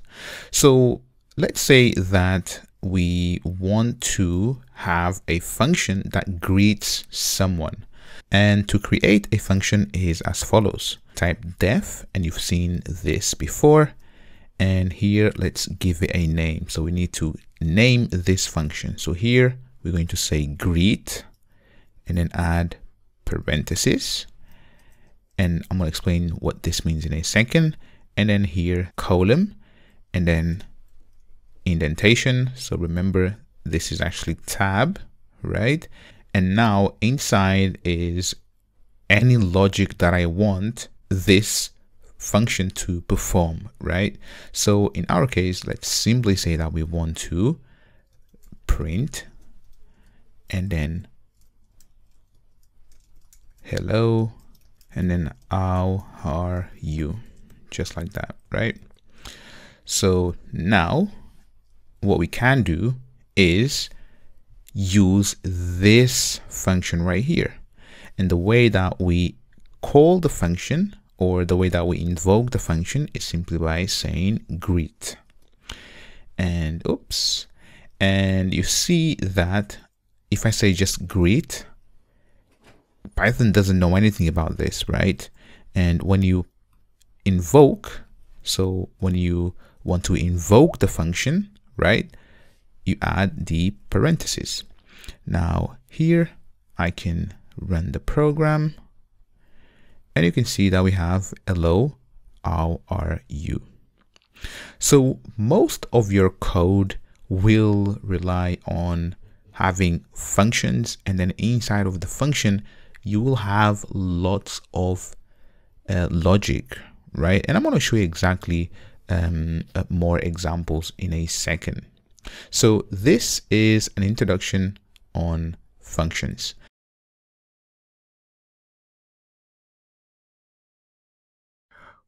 Right, so you know how to create a function.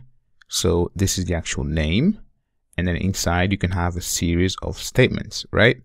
And the way you invoke the function is by simply saying greet, so the name of the function, and then parentheses. So now let me teach you about arguments. So with functions, you can have arguments.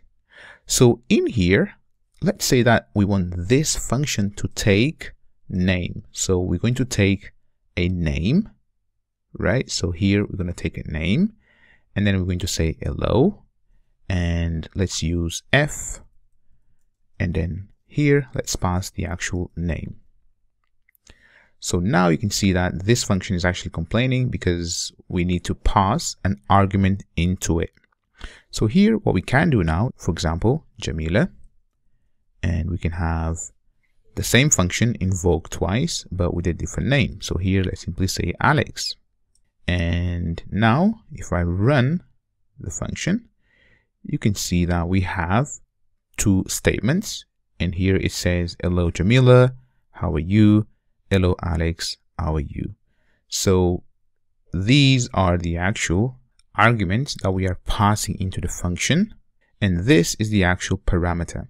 Now you can have more than one. So here, for example, if you want to have name and then for example age, and right here let's have, for example, we're going to say I know your, and then age equals age here, and then here let's remove this, and if we run this, you can see that we have an error and it says that missing one requirement and then argument age. So we need to pass age. So here 12 and then 22, run, and you can see that basically now we have this function that we can reuse again and again and again, right? So let's say that, for example, you want to have a default value for this parameter right here, so age. So what you can do is simply say age equals and then 2 minus 1. So now check this out. If I run this, you can see that this still works, but now I can remove, for example, the actual age from Jamila, run it, and you can see that it works. and it takes the actual default value. Now we know that no one has an age of -1. So what we can do is we're going to say if, and then age is less than 0, right? We want to do something, right? But what I really want here is to revert this. So I'm going to say not, and then age less than 0. So if it's not less than 0, I'm going to print, I know your age, or you can even reverse, right? You can say if age is bigger or equal to 0. You know, it's really up to you. So now if I run it, you can see that for Jamila, it says, hello, Jamila, how are you? And then for Alex, it says, hello, Alex, how are you? And then I know your age, 22. So this is how you use parameters and then arguments. So this is arguments. So this is the actual value that you pass into your functions.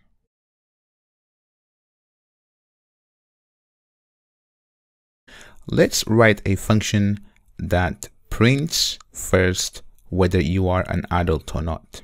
So here, let's say def, and then is, and then adult. And then here we're going to take age, and we're going to say if age and then greater or equal to 16, we're going to print and then adult, and then else we're going to print not yet an adult, and then just a sad face there, right? And let's add a happy face. So now let's invoke the function. I'm going to say is adult and then pass, let's say 10. If I run this, you can see that we have not yet an adult, and then we have a sad face. If I pass, let's say 45, hooray, it's an adult. Now, what I really want is just a function that tells me whether I'm an adult or not, right? And I don't want this print line. So with functions, what we can do is to return a value from it, right? So here we can say, for example, we can say return and then true. Oops, capital T and then true. Otherwise, we're going to return and then false. So now check this out. If I run, we get nothing. And this is because, right? This is because this now has a value which can be true or false. So that means that we can store this into a result variable, and we can print now the result. So if I run it, you can see that it is true. And if I put, for example, 10, you can see that now it's false. So with functions, you can return literally anything, right? So this can be, you know, a string, or you can return a list or a number, whatever you want, right? In our case, we're just returning this Boolean right here, true or false. Now, because this returns a Boolean value, we can remove all of this and then simply say return. Just like that. And then remove the semicolon. And this is the exact same thing. So now if I run it, you can see it's false. And if I say 80, whoops, you can see that we get true. So this is functions and return statements. So in here, let me just tell you, or actually prove it to you, that we can return something, right? So let's say that we want to have a function that takes M or F and then returns male or female. So def convert and then gender. And here we're going to take gender, and the default will be unknown. and add the column there. And now I'm going to say if gender dot and then lower, so we want to lowercase the actual input that comes in, equals to, and then m, or actually m, or instead let's just uppercase, right? So upper. So if this is the case, we're going to return and then male and then elif gender dot and then upper equals to, and then f return and then female, and I forgot the actual column there. And now I'm going to say else we're going to return gender, just like that. So now if I invoke the function, so I'm going to say print, because this returns the actual gender. And now I can say convert gender. I'm going to pass f. I'm going to pass m. I'm also going to pass the lowercase version. So there, lowercase version for m. And then let's pass hello. And actually, let's say that here, so we are missing the actual column. So here, I want to say f and then gender, and then pass gender is unknown. And now if I run the program, you can see that we have, so here, female, female, male, male, and we pass hello, and then we say gender hello is unknown. So this is how you return values from functions.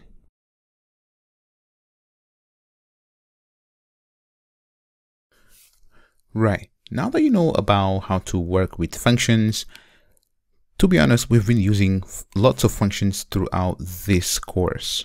So remember when we had lists and sets, we said dot on any list, and check this out. You saw pop, sort, count, extend, all of these methods, right?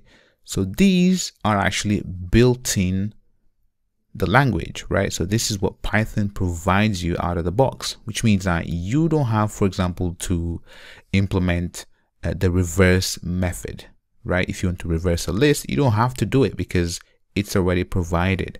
The same with strings. So if I have a string and then say dot on it, you can see that we can uppercase, we can lower, starts with, we can capitalize, we can center, encode, find, formats, and all of these methods.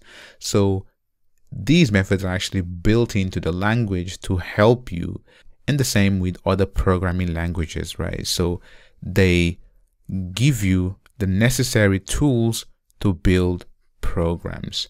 So within your methods, you'll end up using built-in methods. So these are actually built-in methods, and the ones that we define ourselves. So when we say def, so this is actually the ones that we define, and with our methods we can define any logic that we want. So I just wanted to show you that we've been using methods throughout this course, but those methods were provided by Python. And with Python, we have this important keyword, so import, and you've seen import. So what this allows us to do is to import modules within Python. So here, for example, I can import the math module, and inside of this math module, so if I say print, for example, I'm going to say math, and then check this out, dot, and now I do have available methods and values. So here you can see that this is a value, so pi. If I run the program, there we go. So this is the actual value of pi. If I dot, and then let's have a look at a different method. So here is square root. So let's try and see if 16 is a square root. And this actually gives us the square root of 16. So if I say 25 and the square root of 25 is 5. So 25, oops, can't type today. So 25, and you can see that it is 5. So this is the import statement as well. And you can basically just use modules that are built in within Python, or your own modules, or external modules that other people have written.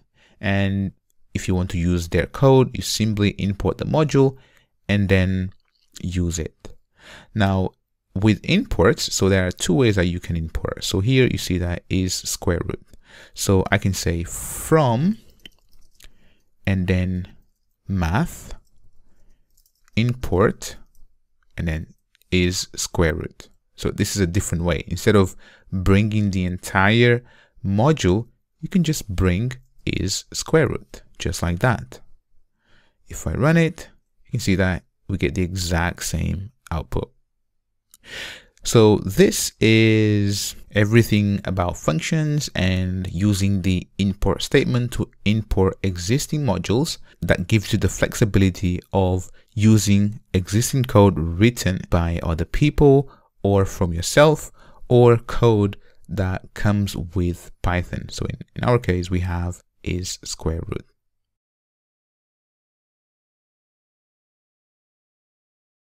Now is the perfect time to teach you about modules.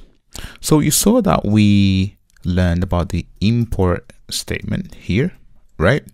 And the import statement allows you to import existing code, right?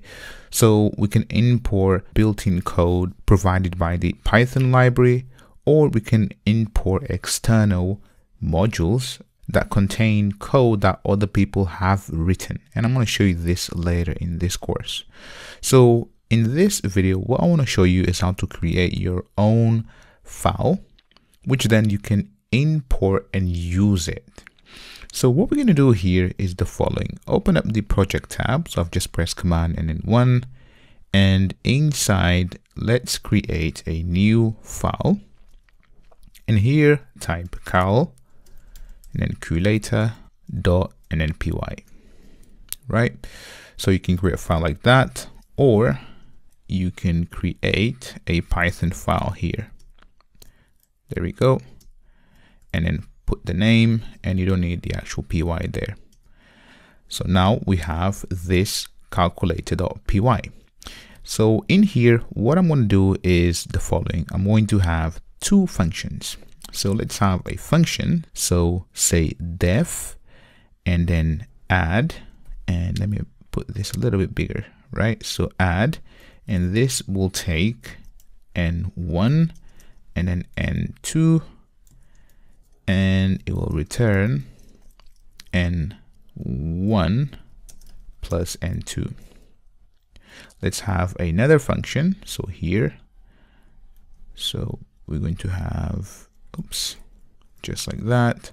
Let's have 4, right? So here, this will be subtract and then minus and then divide, and then this will be division and then multiply, right? So what we can do with this calculator.py, and let me just put bigger so you can see what we've done, right?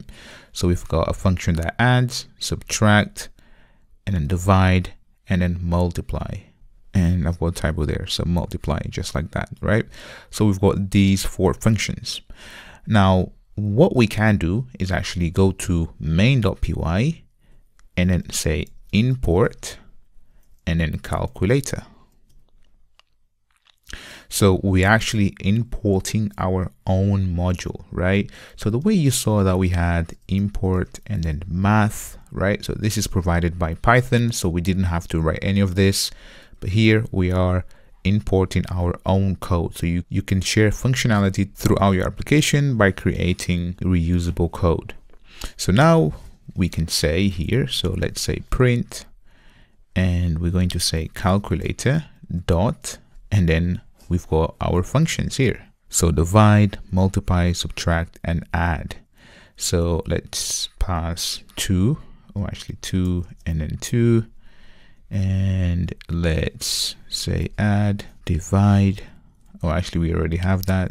So multiply and then subtract. And if I put this larger, so you can see, there you go. So now I can run this, and you can see now we have the results right here, right? So 2 divided by 2 is 1, and then let's actually say 2 multiplied by 4 is 8. It should be 8, but we have an issue here, so we have 6 here. And then subtract, so 2 take away 2 is 0. So let's fix the actual calculator. So here, let's go to calculator.py, and then fair enough. So here, where we said multiply, there should be a star, just like that. If I go back and then run the program again, and now we get the correct answer. So 2 times 4 is 8 right here. Now the last thing that you saw is we can change this import statement a little bit. So we can say from, and then calculator, import, and then divide. We can also duplicate this. We can say import add, and then multiply, and then the final one was subtract, right?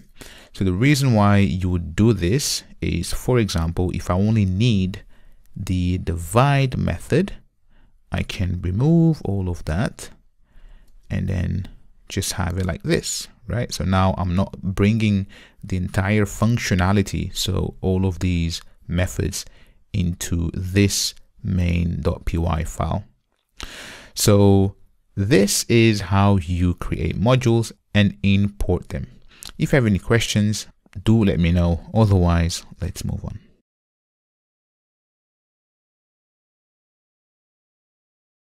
Right, let's learn about classes. So classes is a concept which is really important that you understand.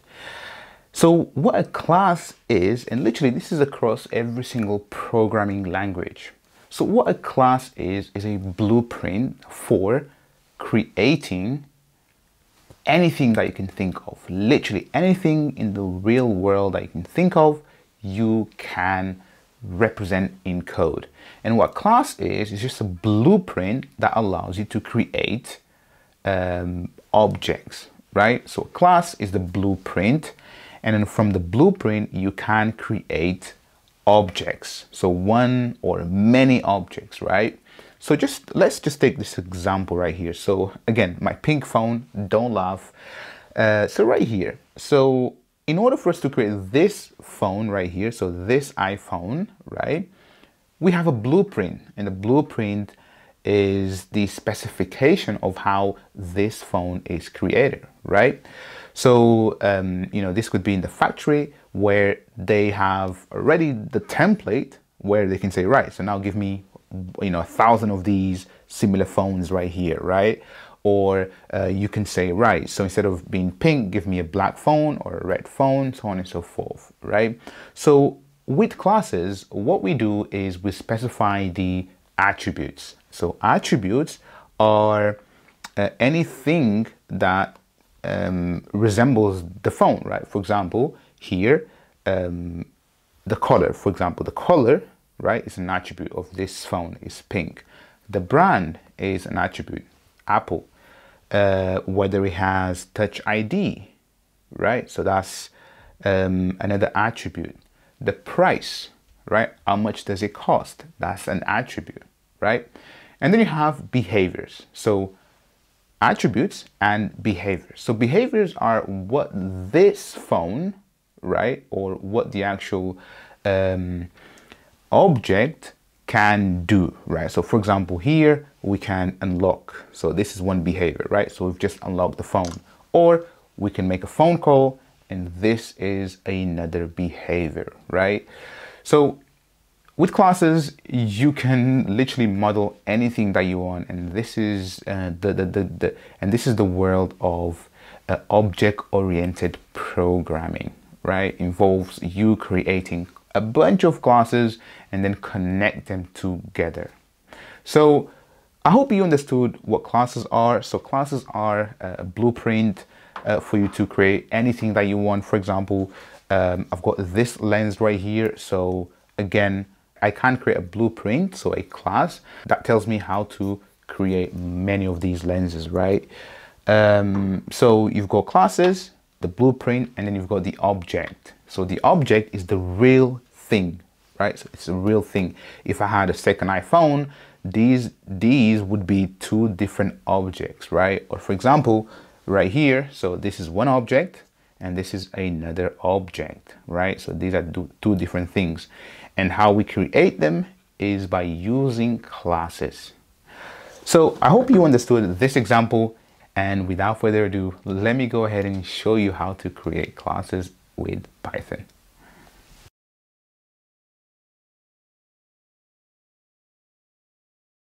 All right, so let's define our blueprint to create as many phones that we want. So let's go ahead and say class. So this is how we create class in Python, and we have to give it a name. So we're going to say phone and column here. Now let's define some attributes. Simply say def and then underscore init. And in here, so this init is how you create these phones. So this is the actual constructor. So inside, we want to pass the brand and price. And you'll see this in a second how it works. So now say self dot and then brand equals to brand. And let's say self dot price equals to and then price. So now we have two properties, so brand and price. Let's define one behavior for this phone. So here, let's have a behavior. So here we're going to say call, and we always take self in here. So this refers to the current instance of the current class. Let's say that we want to print for now. And then I'm going to say F and then pass and then say phone calling, and let's pass, or actually let's go back and then brand, or actually self, we need to say self and then brand to refer to the current instance is calling, and then dot dot dot. In fact, let's just give one more argument here. So let's say phone and then number, and then here phone and then number. So let me just make this a bit smaller so you can see everything. So we have, and this should be actually just like that. So this is the convention. You saw that Pycharm was yelling at me. So now we have this blueprint which allows us to create many phones. So let's create the actual phone. So this is the instance, right, for our phone. So in fact, let me just kill this space here. And now to create a phone, we can say iPhone equals to and then phone. And inside, we're going to pass the brand and the price. So this is iPhone and then 7 Plus. So this is my phone, and the price, we can pass a price. So here, let's say that this phone is like £300. And there you have it. Now we have a phone. Let's create another phone. So here, this will be, for example, Samsung, and then I think it's S20. And then this is like, you know, 1400, right? Which is really expensive. So now we need to actually rename this. So this actually is Samsung. So the name of the variable, just like this, and this is the actual iPhone. Let's now print the values. So I want to print iPhone. So I just want you to see something here first, and I'm also going to print Samsung. So in here, right, so this iPhone, this is now the actual object. So remember, a class is just a blueprint for creating objects, right? So it's just a class, it's just a template. And now in here, we are creating the iPhone. So this is the actual thing, the actual physical, not physical, but the real thing, the actual object. And then here we also have the Samsung, right? So we are creating multiple phones from the same template, and this is what a class is. If I run this, you see that we get main and then phone, and this is object, and then this is the actual address in memory, and this is not pleasant, right? So, you know, when you print an object, you sometimes want to actually get the actual string representation of the object, and I'm going to show you this in a second. So here we can go and say dot and then brand, and we can say dot and then price. So let's just do it for iPhone now. If I run it, you can see that we have iPhone 7 Plus and 300. That's the price. We have one behavior, so actually print and then iPhone, or we don't have to print because in here it does a print. So here let's say iPhone dot and then call, and we want to call this phone number, so 999. And then if I run it, you can see iPhone 7 Plus is calling 999. Let me just take all of this and then do a print, and that will be blank. So here, let's change this from iPhone to Samsung, run, and you can see that. Oops, let's change the name here, the number actually, just any number, run it, and you can see that we have Samsung S20, 1400, the price, and then Samsung, and I've got a typo on Samsung, so Sam and then Sung, just like that, and run it again, and there you have it. So this is an introduction on classes and objects. So just to recap, a class is just a blueprint, and in here, oops, let me just kill. So in here, so this method, so def init is this. So this is the actual init. And here you see that we pass the brand and the price, and this is why we pass brand and price in here, right? And then we're saying self.brand equals to the brand. So self refers to the current instance of the current class. And if I remove, for example, the init method, you see that I no longer can do this. So I can't do it. So all I have to do now is just remove this, right? And now I've got a phone which tells me nothing. So this is what constructors are. So let me just go back, and then we have one behavior which simply call, right? So the call behavior simulates the phone calling a number. And then here we have the actual objects, right? So iPhone and Samsung. So these are the individual objects. So these are two separate things. So this is everything about classes and objects. If you have any questions, please do let me know. Otherwise, let me show you how to print objects properly.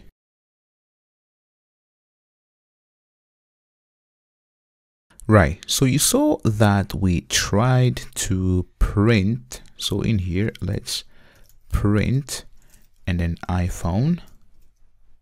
And in fact, let's just remove everything, right?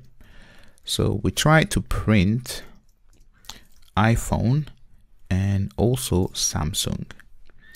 If I run it, we get this nonsense right here. So object add and then some random numbers. So what we're going to do instead is inside of our class, we can override the toString method.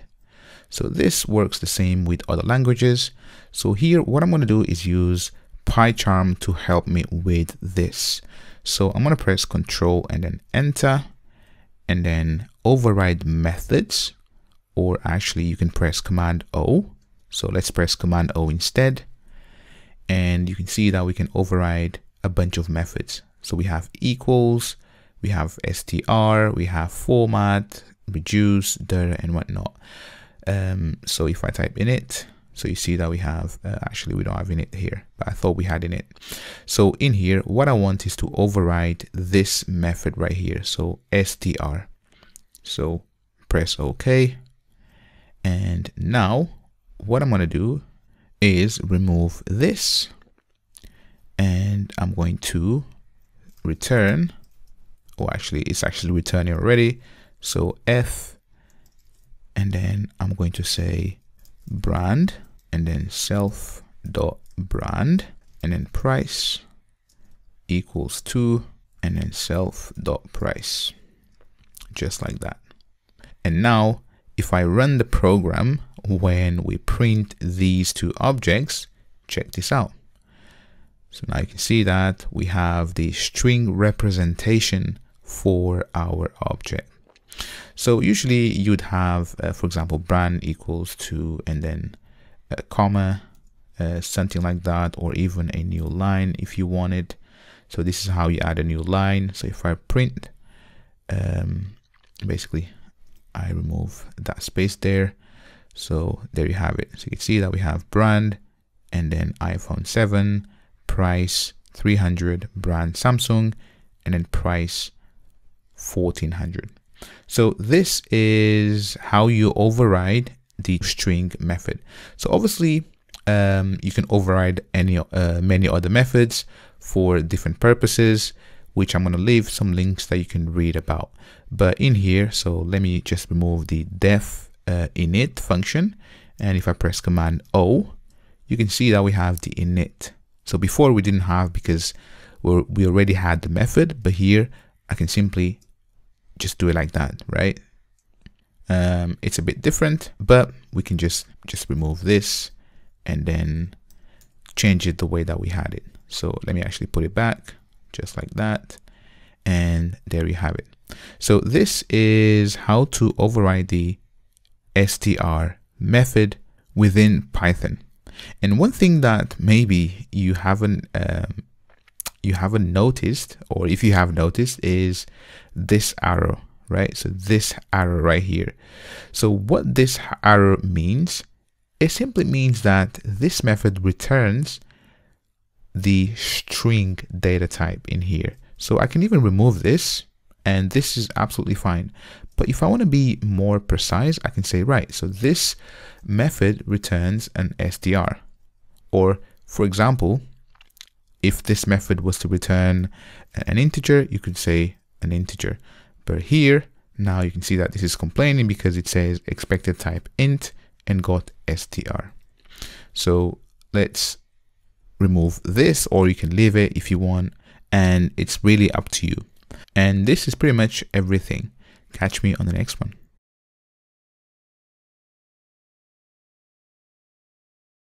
With Python, we can work with dates, and it's very straightforward and something that you will end up having to use every now and then if you want to store, for example, dates or date of births or anything which is date related. So to work with dates, we have to import the datetime module. So you saw how to import before. So simply type import, and then let's say date and then time.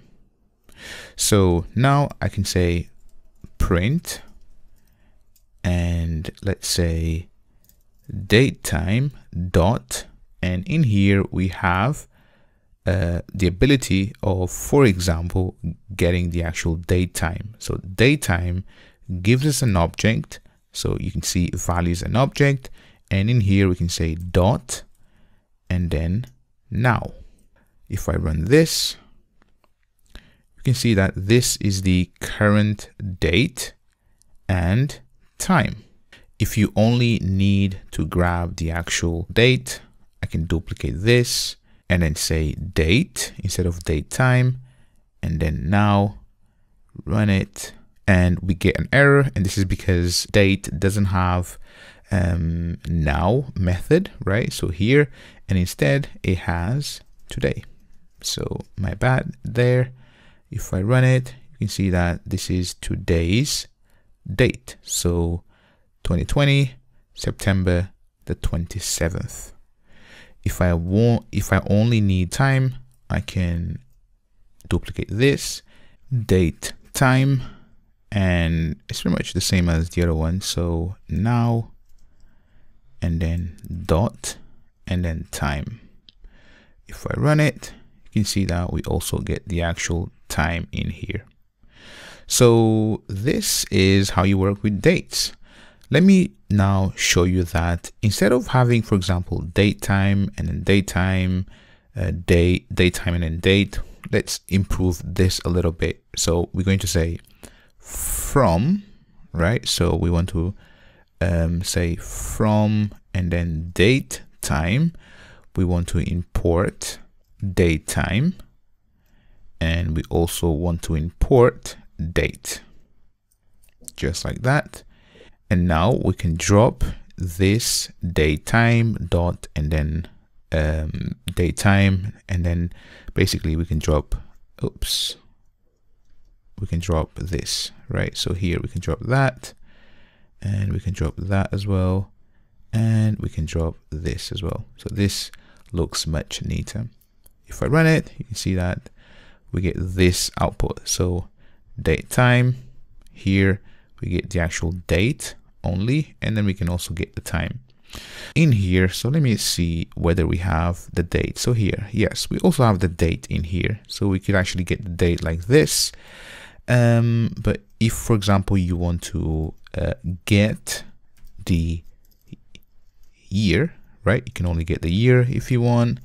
If you want to get the month, and finally, if you want to get the actual day, you can do it. So if I run it, check this out. So we have date time, the year, month, and then this is the actual day, right? And this is how you work with dates. Next, let me show you how to format dates with Python.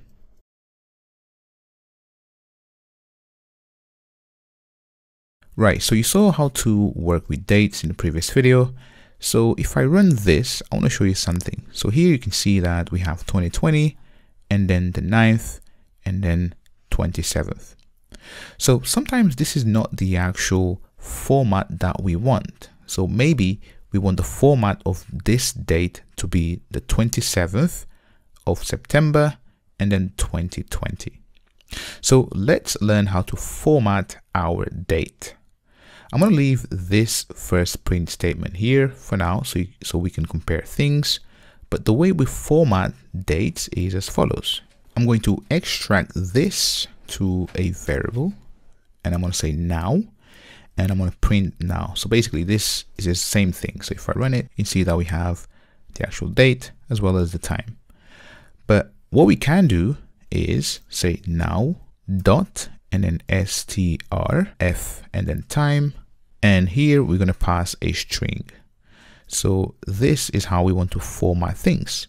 So here, go ahead and say % and then d, and then space % and then m, space % and then capital Y, and let's also format the time. So here % and then hour, so capital hour, and then %m, capital M actually, and then % capital S.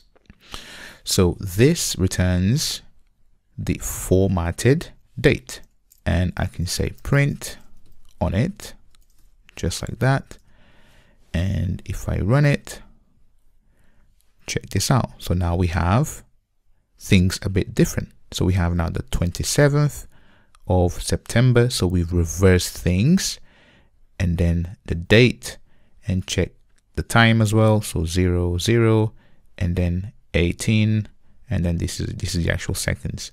So I can do this actually. So I can do a / here if I want / and then column, and then column, oops, and then column here. Run it, and this is our formatted day. If you want, for example, dash, so many systems work with dashes, and there you have it. Another way to format is, so let me duplicate this. If you want the month, right? So instead of being a number, but you want the actual month, you can say B, and then run this. So here you have September, right? So here, this is the number, but by just saying % and then uppercase B, we get the name of the month. And if you just want an abbreviation, so let me just duplicate this, just simply say lowercase b, and then run, and check this out. You have 27th of Sep instead of September, and then you have the actual time. And this is how we go about formatting dates. So obviously we've done with date time, but you could do it with the actual date. So for the date, let's say date dot today dot and then strf, and let's just grab this here. So it's the exact same thing. So here, and then we can say print and that. So let me actually put it right at the end. So I'm going to cut that and then put it here and run it, and check this out. It's the exact same thing. If you want uppercase B there for the month, so duplicate, and then instead of M, uppercase B, run it, is the exact same thing. This is how you go about formatting dates.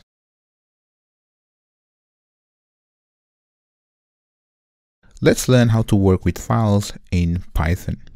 So to create a file, it's very straightforward and easy. Simply type F, and this is the actual name of the file. So in fact, let's just say file, and then open, and then here you can see that we can pass the file, and then mode, buffering, encoding, so on.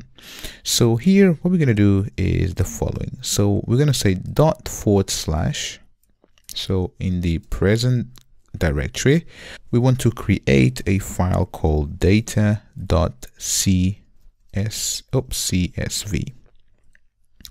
And then next, what we need to specify is the actual mode. So the mode is whether we want to write to the file, we want to open a file for reading, or we want to append to a file. So if you want to write to a file, you simply say W. So this will create a file if it doesn't exist. If I open up the project tab, so in here, I'm going to press Command and then 1, and let's run this. You can see that we have date, and it's not date that I wanted, it was data. So let's just delete this file. There we go. If I run it again, you can see that we have a data.csv. So now inside this is empty. So for now, let me ignore the extension, but you can see that we've created a file. So how do we open the file for reading and writing? In here, let's change this to R and then plus. So this is how we open the file for read and write. If you just want to read, you say R. But now I want to open for reading and writing. So I can now use the file. So here file dot and then write. And you can see that we can add, well, actually we can write a line, or we can write lines. For now, let's go ahead and write a line, and this will be ID, comma, name, and then email. If I now run the program, you can see that if I open up the data.csv, check this out. We have ID, name, and email. And one thing that we need to do here is to close the file. So anytime that you work with files and you perform any operations on them, you need to close the file. So file and then dot and then close. This is how you work with files. So in here, let me go ahead and have, for example, ID1, name Jamila, and then jamila@gmail.com. Let's have another one. So here, Alex, and then Alex, and then ID will be 2. If I run, go back to data.csv, you can see that we have everything in one line, but really what I want is a new line after each one. So here, I'm going to add a / and then n for new line, grab that and put it here, and the same here. If I run it, go back to data.csv, and you can see that we have our CSV file in here, which is really cool. And you saw that every time that we run this, we pretty much just override the file with the new contents.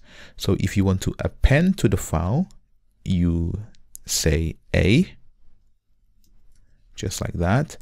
And now this will append. So if I add, for example, if I duplicate that, I just want to comment this and then say 3, and then here Samir, and then Samir@gmail.com, run it and check this out. We have appended to the file. But if I remove the A and then say write and then plus, and if I uncomment everything and then run, we've just override the file with new contents. So let me actually just put a note here so you know exactly. So in here we have W for writing, and then A for appending, and then R for reading, and then R plus for reading and then writing. And depending on the flag that you pass in here is the mode that you will operate on the file. Next, let me show you how to read from our file.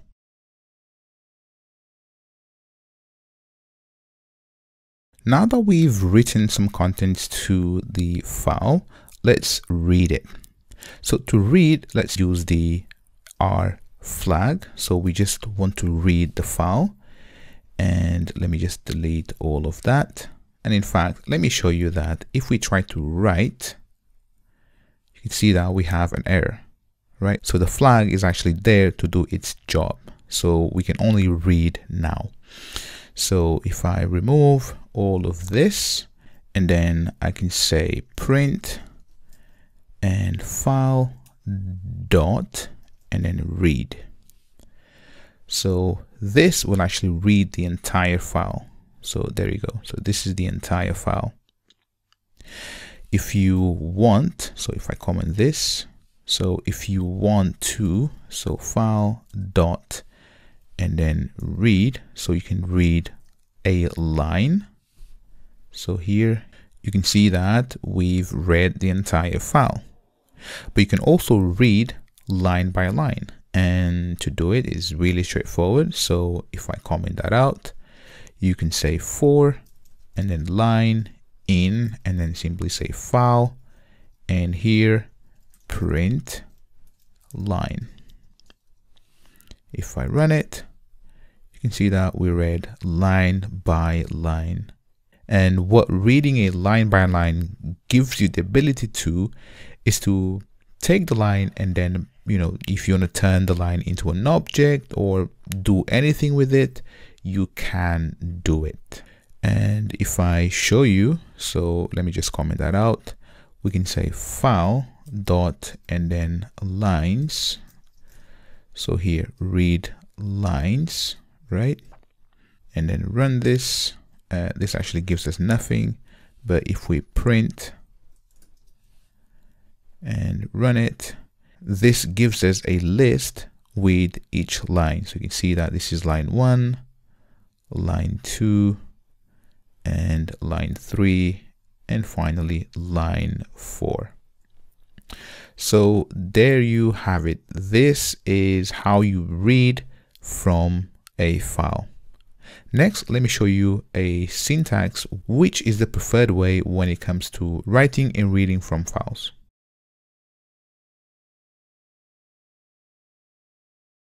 So another way that we can work with files is to use the with syntax. So what the with syntax gives us, it gives us the flexibility of removing this file.close, so we don't have to remember to close the file when we open it. And the syntax is as follows. So let's remove this from here. And the way we work with the with keyword and file is by saying with and then open the actual file. So in here we have data.csv, and the mode for now, let's just say R, because we just want to read, and then as file. So this is the actual name. And now we can perform everything that we want. So here we can just read the file as we did before. For now, let's just say print and then file dot and then read. We just want to read the entire file. Run it, and you can see that we get the exact same output. And the benefit here is that we don't have to say file dot and then close. This is automatically done for us. Now, one thing that I want to show you is if, for example, we say data, so we know that this file doesn't exist. So if I run this, you can see that we have an error, right? So data.csv, no such file or directory. So what we're going to do instead is the following. So we're going to check first if the file exists. And to do that, we need, so if I remove this, we need to import OS path. So I'm going to say import and then OS dot and then path. So with this, we can check whether the file exists or not.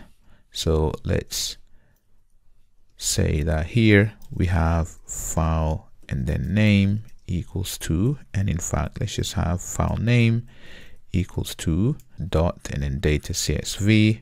And what we're going to do is say OS path dot and then file, or actually is file, and then pass file name, and this returns a boolean. So if the file exists, what we're going to do is open here. So let's indent this and let's pass the file name in here, file name, and there we go. Else, so else we're going to print that file and then file name does not exist. And now if we say, for example, gibberish here, we know that this file doesn't exist. Let's run it. You can see that we have file and then the file name does not exist. However, if we change this to data.csv and we know that this exists, let's run it. And actually I've said data.csv.csv, so my bad there.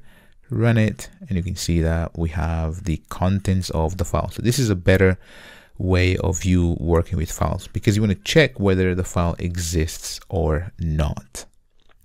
So I think we can even remove the ./ there. So let's just try this, and yes, everything works the same. So there you have it. This is how you read, write, and you've seen the actual flags if you want to append to a file, and using the OS path to check whether the file exists before opening the file. If you have any questions on this section, drop me a message. Otherwise, let's move on.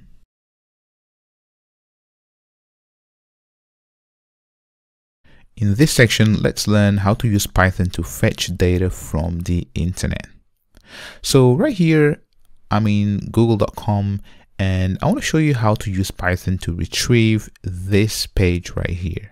So let me go back to Pycharm, and in here we're going to say from, and then URL lib import, and then if I press Control and then space, you can see that we have a couple of options, and the one that I want is request. Now what we can do is say request dot URL open, and we're going to pass the actual URL. So HTTP and then colon / www.google.com, and there we go. So now we can extract this to a variable. I'm going to press Option Command V, and now we have the URL open here. So what I'm going to do is actually name this to R for request. Now I can perform a print. So let me print the actual request. And if I run this, you can see that we have an object. So here, this is a response, right? So we got a response back. So with this response, we can say dot and then get and then code and invoke the method there, run it, and you can see that we get 200 status code, which means that the request was fine and we can read the actual data. So to read the data, I'm going to print, and then in here I'm going to say dot and then read and then invoke the function.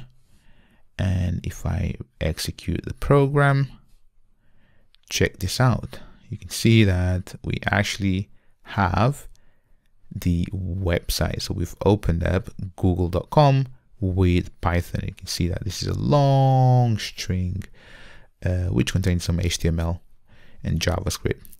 So there you have it. This is how you can read from the internet using Python. And you can see that this was, in about 4 lines of code, we can read from the internet, which is really awesome. Next, let me show you how to make an API call and work with JSON objects.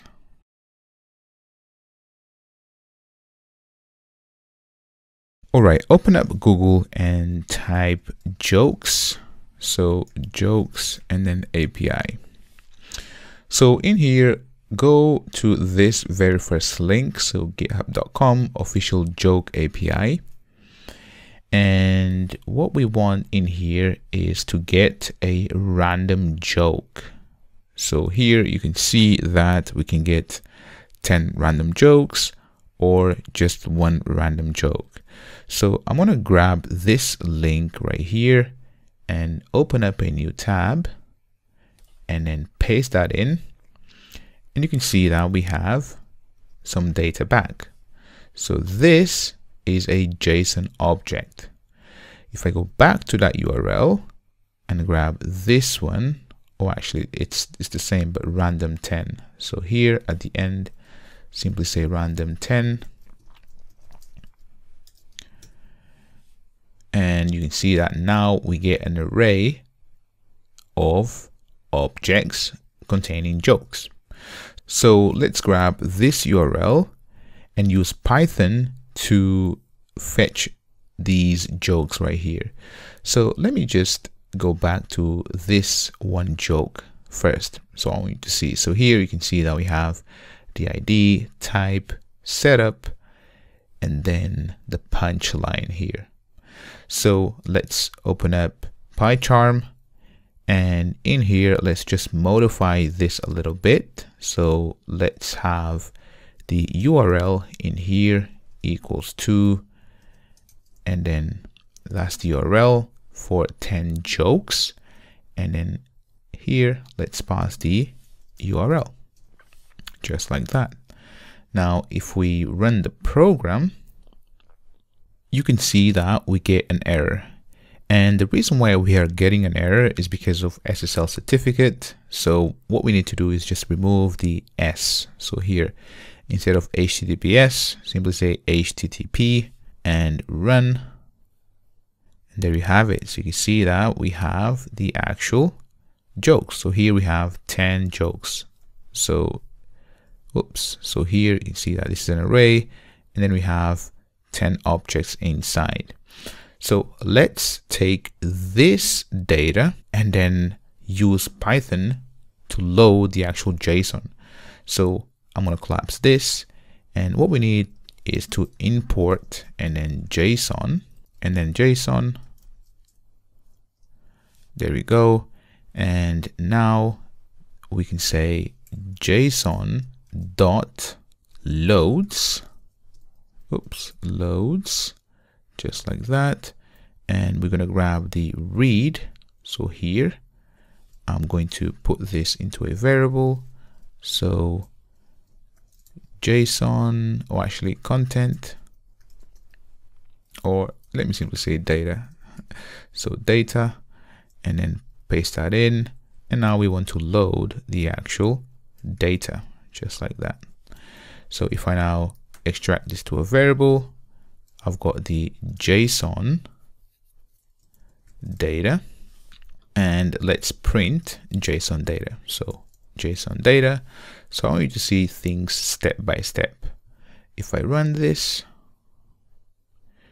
you can see that this is our JSON. Have a look.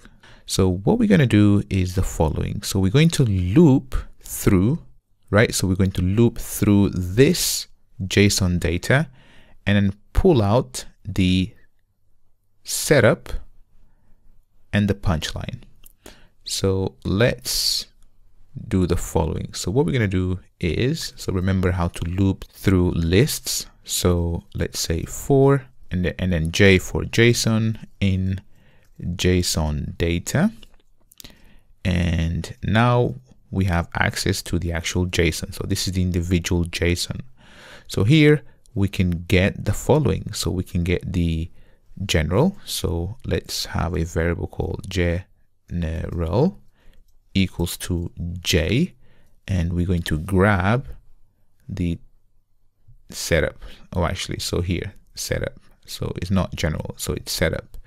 My bad. So setup there, and we're going to grab the setup, and here let's grab the punchline. So here you can see punchline. So let's just grab the punchline equals to J, and then punch line, just like that. And for now, let's just print to the console. But if you wanted to turn this into an object, you could definitely do it, right? So you could have a class, and in fact, let's just do it. So let's just do this. So what we're going to do here is the following. So we're going to create a class. So let's create a class in here.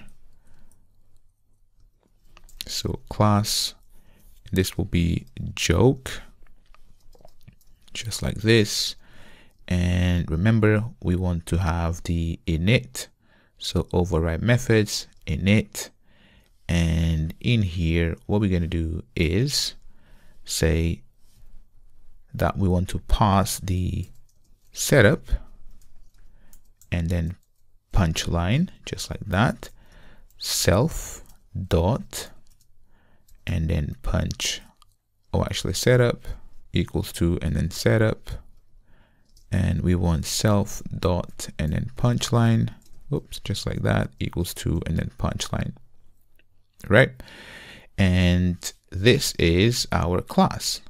So now what we can do is say joke equals to, and then joke, and what we're going to do is pass the setup and punchline.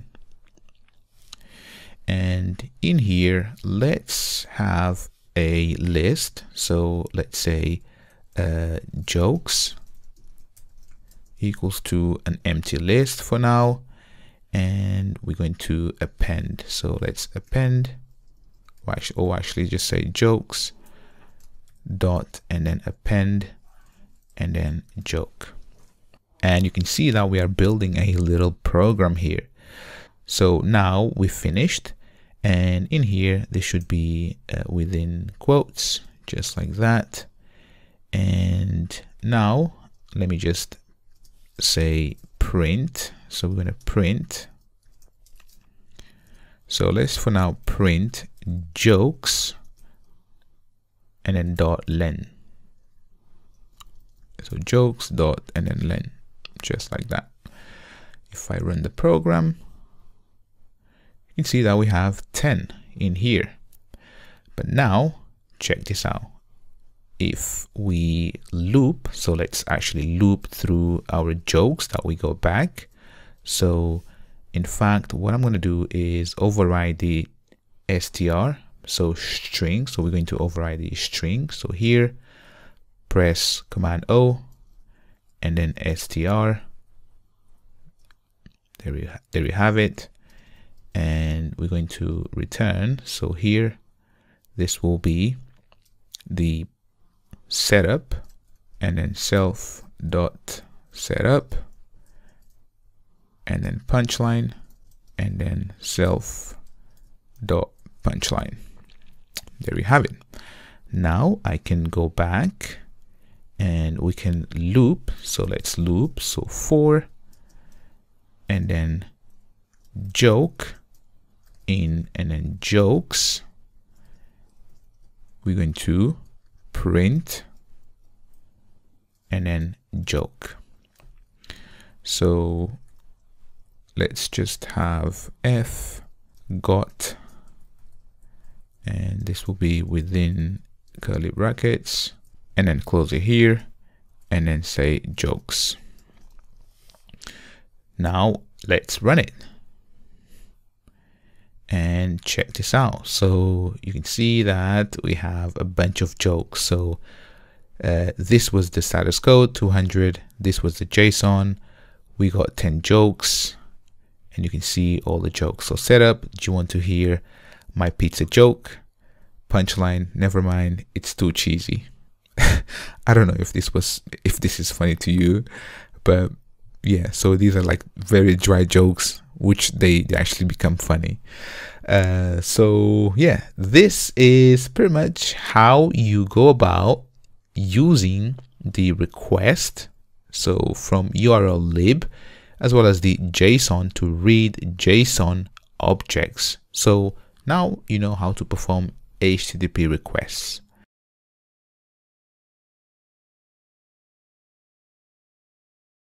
All right, let me teach you about the package manager for Python.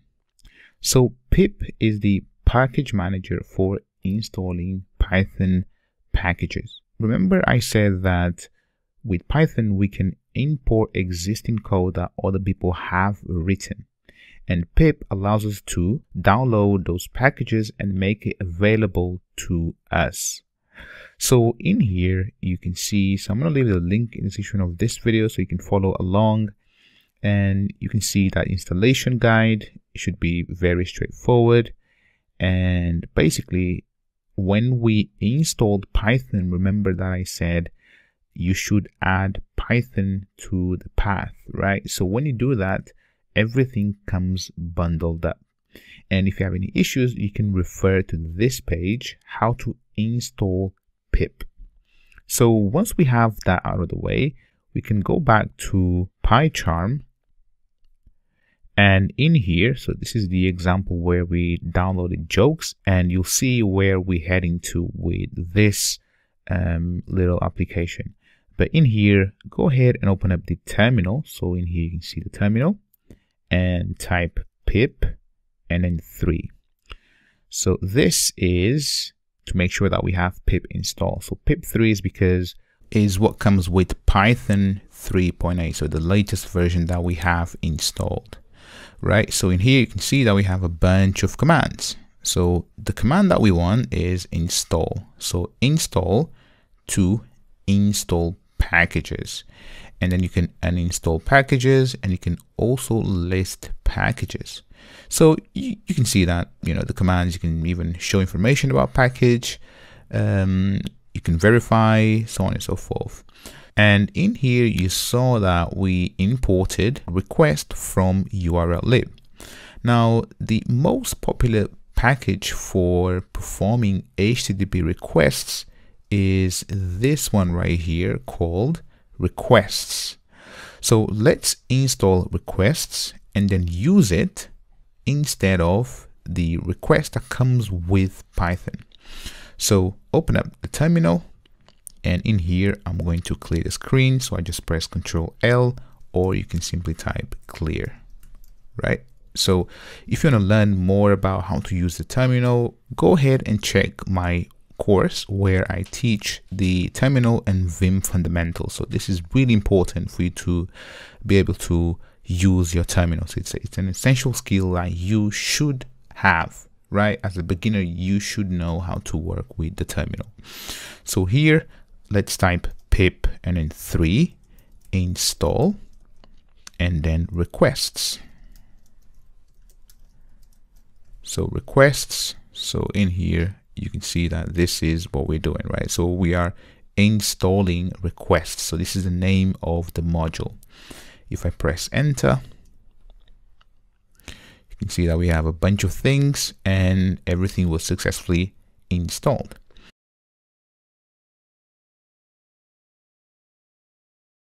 Now that we have requests installed, what we're going to do is use requests. So let me collapse this, and we can say here import and then requests. So you can see that we have requests here. And with requests, the way that we perform the request is as follows. So let me actually show you in the docs. So you can see here, you say requests and then dot get. So we want to get from a URL. So let's do that. So in here, what we're going to do is right here, we're going to say requests dot and then get and then pass the URL. And what we get back is a response.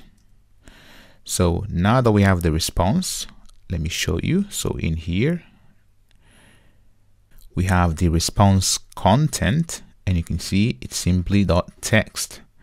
So what we're going to do is we're going to replace the data with response dot and then text right here. And I can remove the request with this package right here. So let's delete this import. And then you see that we no longer have to do this. So let's just get rid of that. And let me put it a bit smaller.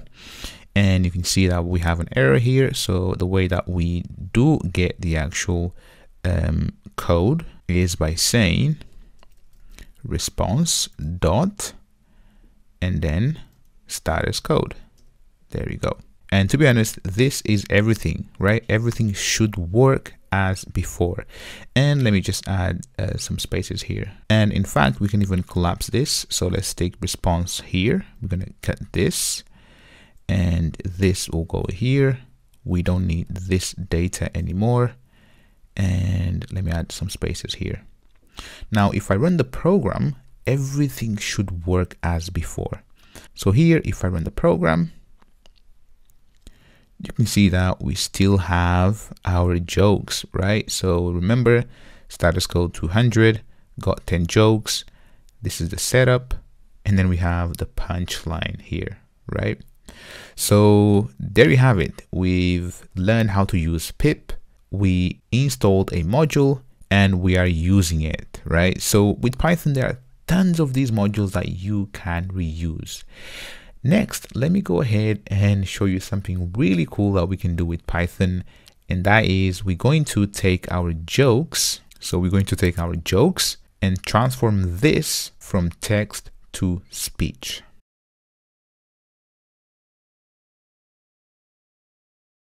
With Python, there is this library called PyText to speech that allows us to convert text to speech, and it's really, really cool. So the installation process is very simple. So you say pip install and then py and then TTS, so Python text to speech, and then this is like a version, and they give us some usages here. So we can change the voice, we can increase the rate, the volume, so on and so forth. So let me go ahead and show you how to use this. So let's open up Pycharm and let's open terminal, and we're going to say pip and then 3 install and then py text to and then speech, so TTS, so py TTS, and then X and then 3 install and then enter. Just give it a second, so it's downloading. And that's done. So let's now hide this, and to import the module you say import and then py text to speech 3. So now we have the module here. So what I'm going to do first is the following. So in here you see that we have the jokes, and then we loop through the jokes here, right? So what I'm going to do is after we loop through the jokes, I'm going to say py, or actually py text to speech dot, and then we can say speak. Now I'm going to pass a text, and I'm going to say amigos and then code. So if I run this, Amigoscode, and you can see that it said Amigoscode. And you can even change the voice if you wanted to. Now I'm going to take this line and then indent it, because what I want to print is the actual joke. So here, instead of Amigoscode, we're going to say joke dot and then setup and then py and then TTSX3 dot and then speak and then joke dot and then punchline. So here, let's say here we want to speak the actual setup. So setup, and let's take this line and then say the joke, or actually the punchline, right? The punchline. And then if I now run this, setup. What did the grape do when he got stepped on? The punchline. He let out a little whine. Setup. Did you hear about the kidnapping at school? The punchline. It's okay, he woke up. Setup. So you can see that it's reading. Which side of the chicken has more feathers? It's reading all 10 jokes. The outside. And then the next one, there we go. What's Forrest Gump's Facebook password? The punchline. One Forrest one. These jokes are really dry, by the way. Let me just stop this. And there you have it. So obviously just threw an error there because I've just stopped it. You can see keyboard interrupted. But this is pretty much how you turn text into speech with Python. This is really, really awesome. And as I said, so in here, you can change the voice if you want. So here you can go and experiment with some other usages. But here, for example, you can change the volume. Here's how to change the voice. So if you want to change the voice to a female, you can do it right here. And you can even save the voice to a file. So you can imagine that, for example, you might even take a PDF file. You can convert the entire PDF to voice, and then you pretty much don't have to buy audiobooks anymore. So I hope you enjoyed this video. If you have any questions on what we've done in this section, please do let me know. Otherwise, catch me on the next one.